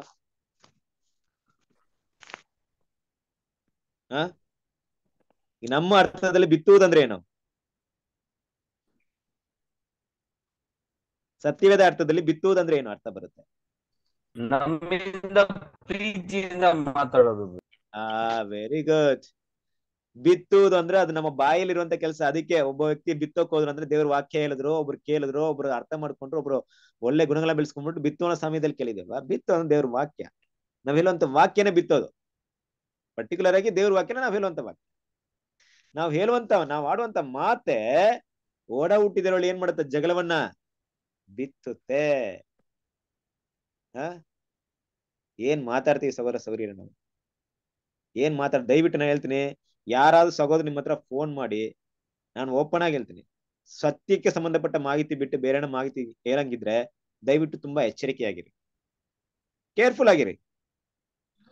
ಅಂತವರ ಇವ್ರ ವಿಷಯ, ಅವ್ರ ಕ್ಯಾರೆಕ್ಟರ್ ಬಗ್ಗೆ ಮಾತಾಡೋಗಿದ್ರೆ ತುಂಬಾ ಅಲರ್ಟ್ ಆಗಿರ್ರಿ. ನಿಮ್ ಬಾಯಿಗೆ ಸ್ವಲ್ಪ ಬೀಗನ ಹಾಕೊಂಡ್ಬಿಡ್ರಿ ಬೇಕಾದ್ರೆ. Dangerous zone. ಯಾಕೆ? ಎಲ್ಲೋ ಒಂದ್ ಕಡೆ ನಾವು ಡೇಂಜರ್ ಒಳಗಾಗ್ತೀವಿ. ಇದೆಲ್ಲನೇ ನೋಡಿ, ನಮ್ಮ ಸಭೆ ಎಷ್ಟು ಚೆನ್ನಾಗಿದೆ ನೋಡಿ. ನನ್ ಕ್ರಿಸ್ತನ ಪ್ರೀತಿಯ ಸಹೋದರರೇ, ಇಲ್ಲಿ ಒಂದು 22 ಜನ ಇದ್ರ ಈ ಗ್ರೂಪ್ ಅಲ್ಲಿ. ಕಾರಣಂತರಿಂದ ಹಲವಾರು ಜನ ಬರ್ಲಿಲ್ಲ, ಬರ್ದೇ ಇರ್ಬೋದು. ಅವ್ರಿಗೆ ಕೆಲಸ ಕಾರ್ಯಗಳಿರೋದು ಒಂದ್ ವಿಷಯ, ಆದ್ರೆ ಬರದೇ ಇರ್ಬೇಕು ಅಂತ ಉದ್ದೇಶ ಇರೋದು ಇನ್ನೊಂದು ವಿಷಯ. ಇಲ್ಲಿ ಏನಾಗಿದೆ ಗೊತ್ತಾ? ನಾನು ಹೇಳಿದಂತ ಪಾಯಿಂಟ್ ನಡೆದಿದೆ ಇಲ್ಲಿ. ಸಹೋದರ ಮಧ್ಯೆ ಒಡ ಹುಟ್ಟಿದವರು ಏನ್ ಮಾಡಿದ್ರೆ? ಏನ್ ಬಿತ್ತಿದ್ರೆ? ಈಗ ಜಗಳಗಳನ್ನ ಬಿಟ್ಬಿಟ್ಟು ಹೋಗ್ಬಿಟ್ಟಿದ್ರೆ ಕೆಲವರು. ಯಾರೋ ಬಂದ್ರು, ಏನೋ ಮಾತಾಡಿದ್ರು, ಇವ್ರ ಹಂಗೆ ಅವ್ರ ಹಂಗೆ ಅಂದ್ರು, ನಾವು ಕೇಳ್ಕೊಂಡ್ವಿ, ನಂಬ್ಕೊಂಡ್ವಿ, ಎಲ್ಲ ಇನ್ಫಾರ್ಮೇಶನ್ ಕಲೆಕ್ಟ್ ಮಾಡ್ಕೊಂಡ್ವಿ, ಈ ಸಹೋದರರ ಸ್ವಲ್ಪ ದೂರ ಅಂತ ಬಿಟ್ಬಿಟ್ಟಿವಿ. ಬಿಟ್ಬಿಟ್ರ ಸಕ್ಸಸ್ಫುಲ್ ಮಾಡ್ಬಿಟ್ಟಿದೆ ನೋಡ್ರಿ. ನಾನು ಹೇಳ್ತಾ ಇದ್ದೀನಿ, ದಯವಿಟ್ಟು ಫೋನ್ ಕಾನ್ವರ್ಸೇಷನ್ ಆಗ್ಲಿ, ಡೈರೆಕ್ಟ್ ಕನ್ವರ್ಸೇಷನ್ ಆಗ್ಲಿ, ಸಹೋದರರು ದೇವ್ರ ವಾಕ್ಯವನ್ನ ಬಿಟ್ಟು ಒಬ್ಬ ಸಹೋದರಿ ಸಮಸ್ಯೆ ಇದ್ರು ಕೂಡ ಅದನ್ನ ಬಗೆಹರಿಸೋ ರೀತಿಯಲ್ಲಿ ಯಾರ ಮಾತಾಡ್ತಾರ, ಅವ್ರಿಗೆ ವ್ಯಾಲ್ಯೂ ಕೊಡಿ. ಇರ್ಲಿ, ಪ್ರೀತಿ ಮಾಡೋಣ, ಆಸಕ್ತಿ ತೋರೋಣ. ದೇವ್ರ ಮಕ್ಕಳ ಮಧ್ಯದಲ್ಲಿ, ನಾನು ಲೋಕದವ್ರ ಬಗ್ಗೆ ಮಾತಾಡಲ್ಲ, ಲೋಕದವ್ರು ನಮ್ ಜೊತೆಗೆ ಅವ್ರಿಗೂ ನಮಗೂ ಸಂಬಂಧ ಇಲ್ಲ. ಯಾರು ಕಾನ್ಸಂಟ್ರೇಟ್ ಮಾಡಿದ್ರೋ ಅವರ ಮಧ್ಯದಲ್ಲಿ ಇಂತಹ ಕೆಲಸ ಯಾರು ಮಾಡೋದಿದ್ರೆ ದಯವಿಟ್ಟು ಅಂತವ್ರ ಬಗ್ಗೆ ತುಂಬಾ ಅಲರ್ಟ್ ಆಗಿರ್ಬ್ರಿ. ನೀವು ಬ್ಲಾಕ್ ಲಿಸ್ಟ್ ಅಲ್ಲಿ ನಿಮ್ಮ ಹಾರ್ಟ್ ಅಲ್ಲಿ ಹಾಕ್ಬಿಡ್ರಿ, ನಮ್ಮ ಮೊಬೈಲ್ಗೆ ಹಾಕಿ ಅಂತ ಹೇಳಲ್ಲ. ಇವರು ಬ್ಲಾಕ್ ಲಿಸ್ಟ್ ಅಲ್ಲಿ ಇದಾರಪ್ಪ, ಇವರು ಬೇರೆಯವ್ರ ಬಗ್ಗೆ ತುಂಬಾ ಮಾತಾಡ್ತಾರೆ, ಇವರು ಅವ್ರ ಬಗ್ಗೆ ತುಂಬಾ ಮಾಹಿತಿ ಕೊಡಕ್ ಸ್ಟಾರ್ಟ್ ಮಾಡ್ತಾರೆ, ಅವ್ರ ಬಗ್ಗೆ ಚಾಡಿ ಮಾತುಗಳನ್ನ, ಇಲ್ದೆ ಸಲ್ದ ಮಾತುಗಳನ್ನ ಹೇಳ್ತಾರೆ. ಇವರಿಂದ ನಮ್ಮ ಆತ್ಮಿಕ ವಿಷಯಕ್ಕೆ ತುಂಬಾ ಧಕ್ಕೆ ಉಂಟಾಗುತ್ತೆ ಅಂದ್ಬಿಟ್ಟು ಅಲರ್ಟ್ ಆಗಿರ್ರಿ. ಯಾಕೆ ಗೊತ್ತಾ? ಬೇರೆಯವ್ರ ಬಗ್ಗೆ ನಮ್ಮ ಹತ್ರ ಮಾತಾಡೋರು ನಮ್ ಬಗ್ಗೆನು ಬೇರೆಯವ್ರ ಹತ್ರ ಮಾತಾಡ್ತಾರೆ. ಹೌದು, ಕರೆಕ್ಟ್. ರೈಟಾ? ನಾವ್ ಸ್ವಲ್ಪ ಪಾಯಿಂಟ್ ಬಿಟ್ಬಿಟ್ರು, ಸಿಸ್ಟರ್ ಹಿಂಗ್ ಹೇಳಿದ್ರು ಗೊತ್ತಾ, ಅವ್ರು ಹಿಂಗ್ ಹೇಳಿದ್ರು, ಅವ್ರಿಗೆ ಗೊತ್ತಿದೆ, ಅವ್ರಿಗೆ ಈ ಮಾಹಿತಿ ಗೊತ್ತಿದೆ, ಅವ್ರು ನನ್ಗೆ ಹಿಂಗೆ ಏನ್ ಬರ್ತಾರೆ. ದಯವಿಟ್ಟು ಇದು ನಾವು ಚೆನ್ನಾಗಿರೋ ಫ್ಯಾಮಿಲಿಯಲ್ಲಿ ಬಿತ್ತುವಂತ ಬೀಜಗಳು. ನೀವ್ ಬೇಕಾದ್ರೆ ಸ್ಟಡಿ ಮಾಡಿ, 90% ಎಫೆಕ್ಟ್ ನಡೆಯೋದು ಇಲ್ಲೇ ನಮ್ಮಲ್ಲಿ. ನಾವು ಡಿವಿಷನ್ಸ್ ಆಗೋದಕ್ಕೆ ಮೇನ್ ರೀಸನ್ 90% ಮೇಲೆ ಇದೇ ರೀಸನ್ ಇರುತ್ತೆ. ಅದರಿಂದ ದೇವ್ರ ಮಕ್ಕಳು ಇದು ದೇವ್ರ ಅಸಹ್ಯ ಮಾಡ್ತಾರೆ, ದೇವ್ರ ಹಾಗೆ ಮಾಡ್ತಾರೆ. ಇದನ್ನೇ ರೀತಿ ನಮ್ಮ ಸಿಸ್ಟಮ್ ನ ಬಾಬಿಲೋನ್ ಅವ್ರು ಬೆಳೆಸ್ಕೊಂಡ್ಬಿಟ್ಟು, ದೇವ್ರ ಮಕ್ಳು ನಾವು ಅದನ್ನ ಬೇಡ ಅಂತ ಬಿಟ್ಟು ಬಂದು ಇಲ್ಲೂ ಕೂಡ ಅದನ್ನೇ ಬೆಳೆಸ್ಕೊಬೇಕಾ? ಅದೇ ಗುಣಗಳು ನಂಬೇಕಾ? ಯೋಚನೆ ಮಾಡಿ, ಏನಕ್ಕೋಸ್ಕರ ಬಂದಿದೀವಿ? ಅಲ್ಲಿ ಸತ್ಯ ಮಾತ್ರ ಅಲ್ಲ, ಗುಣಗಳು ಕೂಡ ತುಂಬಾ ಮುಖ್ಯವಾಯ್ತು. ಅವರ ಪ್ರೀತಿ ಎಲ್ಲ ಕೂಡ ನಟನೆಯಲ್ಲಿ ಅಷ್ಟೇ ಇತ್ತು, ಹೊರಗಿನ ತೋರಿಕೆಯಲ್ಲಿ ಅಷ್ಟೇ ಇತ್ತು, ನಮ್ಮನ್ನ ಪ್ರೀತಿ ಮಾಡೋ ರೀತಿಯಲ್ಲಿ. ಆದ್ರೆ ನಿಜವಾದ ಪ್ರೀತಿನ ತೋರ್ಸಕ್ಕಲ್ಲಿ ಸತ್ಯ ಇರ್ಲಿಲ್ಲ, ಅದನ್ನ ಬೆಳೆಸೋದ ಸತ್ಯ ಅಲ್ಲಿ ಇಲ್ಲ. ನಮ್ ಸಿಕ್ಬಿಟ್ಟಿದೆ. ನಾವು ಕೂಡ ಈ ಸತ್ಯನ ಇಟ್ಕೊಂಡು ಆ ಗುಣಗಳನ್ನ ಬೆಳೆಸದೆ ದೇವ್ರಿಗೆ ಏನಂತಾರಲ್ಲ, ತನ್ನಲ್ಲಿ ಒಳ್ಳೆ ಫಲ ನೀರನ್ನ ಕುಡಿದು ಕುಡಿದು ಕುಡಿದು ಒಳ್ಳೆ ನೀರ್ನೇ ತಗೊಂಡು ಕೆಟ್ಟ ಫಲವನ್ನು ಕೊಡುವಂತ ಮಕ್ಕಳಾಗ್ಬಿಟ್ರೆ ಹೇಗಿರುತ್ತೆ? ಅದರಿಂದ ದಯವಿಟ್ಟು ತುಂಬಾ ಎಚ್ಚರಿಕೆ ಆಗಿರಿ. ನಾನು ಇಲ್ಲಿ ಯಾರಿಗೂ ಏನೋ ಒಂದ್ ರೀತಿಯಲ್ಲಿ ಗಾಯ ಮಾಡೋದ್ ರೀತಿಯಲ್ಲಿ ಮಾತ್ರ ನನ್ನ ಉದ್ದೇಶ ಅಲ್ಲ. ಇಷ್ಟೆಲ್ಲ ಪ್ರೀತಿಯ ಸಹೋದರರೇ, ಕೆಲವೊಂದು ವಿಷಯ ನನ್ ಗಮನಕ್ಕೆ ಬಂತು, ಎಚ್ಚರಿಕೆ ಕೊಡೋದು ನನ್ನೊಂದು ಕೆಲಸ. ನೀವೆಲ್ಲ ನನ್ನ ಸಹೋದರಿ, ನಾನು ನಿಮ್ಮ ಸೇವಕ ಅಷ್ಟೇ. ನನಗೆ ತುಂಬಾ ಇಷ್ಟ ಅಂದ್ರೆ ನಿಮ್ಗೆಲ್ಲ ಸೇವೆ ಮಾಡೋದು. ಸೇವೆ ಅಂದ್ರೆ ನಾನು ನಿಜವಾಗ್ಲೂ ನನ್ನ ಮನಸ್ಸಲ್ಲಿ ನಾನು ಕಾನ್ಸಂಟ್ರೇಟ್ ಮಾಡ್ಕೊಂಡಿದ್ದೆ ಇವತ್ತರೆಗೂ ಅದೇ ಸ್ಪಿರಿಟ್ ಅಲ್ಲಿ ಇದೀನಿ. ಏನ್ ಸ್ಪಿರಿಟ್ ಅಲ್ಲಿ? ದೇವ್ರ ಮಕ್ಳಿಗೆ ಸೇವೆ ಮಾಡ್ಬೇಕು ಅಷ್ಟೇ ಹೊರತು ದೇವ್ರ ಮಕ್ಳು ನನ್ನ ಮೇಲೆ ಇಡ್ಬೇಕಂತ ನನ್ಗೆ ಯಾವಾಗ್ಲೂ ಆಸೆ ಇಲ್ಲ. ನನಗೆ ಅಂತವ್ರು ಅಂತ ವಿಷಯಗಳು ಇಷ್ಟನೇ ಆಗಲ್ಲ. ನಾನು ತುಂಬಾ ಹೊಗಳ್ದವರೆಗೆ ನಾನು ಎದುರ್ಕೊಂಡ್ಬಿಡ್ತೀನಿ, ಇವ್ರು ಅಪಾಯ ಮಾಡ್ತಾರೆ, ಡೇಂಜರ್ ಮಾಡ್ತಾರೆ. ನನ್ ಬಗ್ಗೆ ನಾನು ಹೇಳೋದು ಬೇಡ ಇಲ್ಲಿ, ಅದು ಅವಶ್ಯಕತೆ ಇಲ್ಲ. ಏನಕ್ಕೆ ಕೇಳ್ತಾ ಇದ್ದೀನಿ ಅಂದ್ರೆ, ನನ್ನ ಪ್ರೀತಿಯ ಸಹೋದರರು, ಎಲ್ಲೋ ನೀವು ನನ್ನ ಕಳ್ಕೊಂಡ್ಬಿಡ್ತೀನಿ ಅಂತ ಭಯ ನನ್ಗೂ ಇದೆ. ನಿಮ್ಮಲ್ಲಿ ನಮ್ಮನ್ನ ಯಾರ ಕಳ್ಕೊಂಡ್ಬಿಡ್ತೀನಿ ಭಯ ಇದೆ. ನನ್ನ ಬಾಯಿಗೂ ಬೀಗ ಹಾಕ್ತೀನಿ ಕೆಲವೊಂದು ಟೈಮಲ್ಲಿ. ತುಂಬಾ ಎಚ್ಚರಿಕೆ ಆಗಿರ್ತೀನಿ, ಏನಾದ್ರೂ ಆಗ್ಬಿಡುತ್ತೆ ಅಂದ್ಬಿಟ್ಟು. ಹುಷಾರಾಗಿರಿ. ಯಾಕಂದ್ರೆ ದೇವ್ರ ಹಾಗೆ ಮಾಡುವಂತ ಕಾರ್ಯಗಳನ್ನ ನಾವು ಮಾಡಕ್ ಹೋಗ್ಬಾರ್ದು. ಯಾಕಂದ್ರೆ ನಮ್ಮಲ್ಲಿರುವಂತ ಪ್ರೀತಿಯ, ನಾವು ಬೇಕಾದ್ರೆ ಎಷ್ಟೇ ಆಸ್ತಿನ ಕಳ್ಕೊಬಹುದು, ಎಷ್ಟೇ ವಿಷಯನ ಕಳ್ಕೊಬಹುದು, ದಯವಿಟ್ಟು ಒಳ್ಳೆ ದೇವ್ರ ಮಕ್ಕಳನ್ನ ನಾವು ಕಳ್ಕೊಳ್ಳುವಂತ ಕೆಲಸಗಳನ್ನ ಮಾಡಕ್ ಹೋಗ್ಬೋದು. ಒಂದ್ ವೇಳೆ ಸತ್ಯದಲ್ಲಿ ಬಂದಿರುವಂತ ಸಹೋದರರು ಕೂಡ ತಪ್ಪಾದ ದಾರಿಯಲ್ಲಿ ಹೋದ್ರೆ ನಮ್ ಕೈಲಾದಷ್ಟು ಒಳ್ಳೆ ಮಾತುಗಳಲ್ಲಿ ಅವರ ತಿದ್ದಕ್ಕೆ ಪ್ರಯತ್ನ ಪಡೋಣ, ನಮ್ಮ ಪ್ರೀತಿಗಳು ಮಾತ್ರ ತೋರ್ಸೋಣ. ಅದನ್ ಬಿಟ್ಟು ಕೇರ್ಫುಲ್ ಆಗಿರೋಣ ನಮ್ಮ ಬಾಯಿ ಮಾತುಗಳಲ್ಲಿ, ಬೇರೆ ವಿಷಯಗಳಲ್ಲಿ, ಅಲ್ವಾ? ಆದ್ರಿಂದ ಎಚ್ಚರಿಕೆಯಾಗಿರಿ ದೇವ್ರ ಮಕ್ಳೇ. ಇದು ಎಚ್ಚರಿಕೆ ಅಷ್ಟೇ. ದೇವ್ರು ಇದು ನನ್ ಮೂಲಕ ಕೊಟ್ರೆ ಅಂತ ತಗೊಳ್ಬೇಡಿ, ದೇವ್ರ ವಾಕ್ಯದಲ್ಲಿ ಇದೆಯಾ ಅಂತ ನೋಡಿ ತಗೊಳ್ಳಿ ಅಷ್ಟೇ. ನಾನು ಒಂದು ಟೂಲ್ಸ್ ಅಷ್ಟೇ. ದೇವ್ರ ವಾಕ್ಯ ಹೇಳ್ತಾ ಇದೆಯಾ ಬ್ರದರ್, ವಾಕ್ಯದ ಪ್ರಕಾರನೇ ಹೇಳಿದ್ರ ಅಂತ ತಗೊಳ್ಳಿ. ಏನಕ್ಕಿರ್ಬೋದು, ಮುಂದೆ ಒಂದಿನ ಏನೋ ಅಪಾಯ ಬರ್ಬೋದು, ನಾವು ಅದು ಅಲರ್ಟ್ ಆಗಿರೋದಕ್ಕೆ ಇರುವಂತ ವಿಷಯ. ದೇವರು ನಿಮ್ಮೆಲ್ಲರನ್ನು ಆಶೀರ್ವದಿಸಲಿ. ನಾವು ಇಲ್ಲಿ ಪ್ರಾರ್ಥನೆ ಮಾಡಿ ಮುಗಿಸೋಣ. Thank you brother. Thank you. Thank you brother. Chandru brother ಪ್ರಾರ್ಥನೆ ಮಾಡ್ತೀರಾ?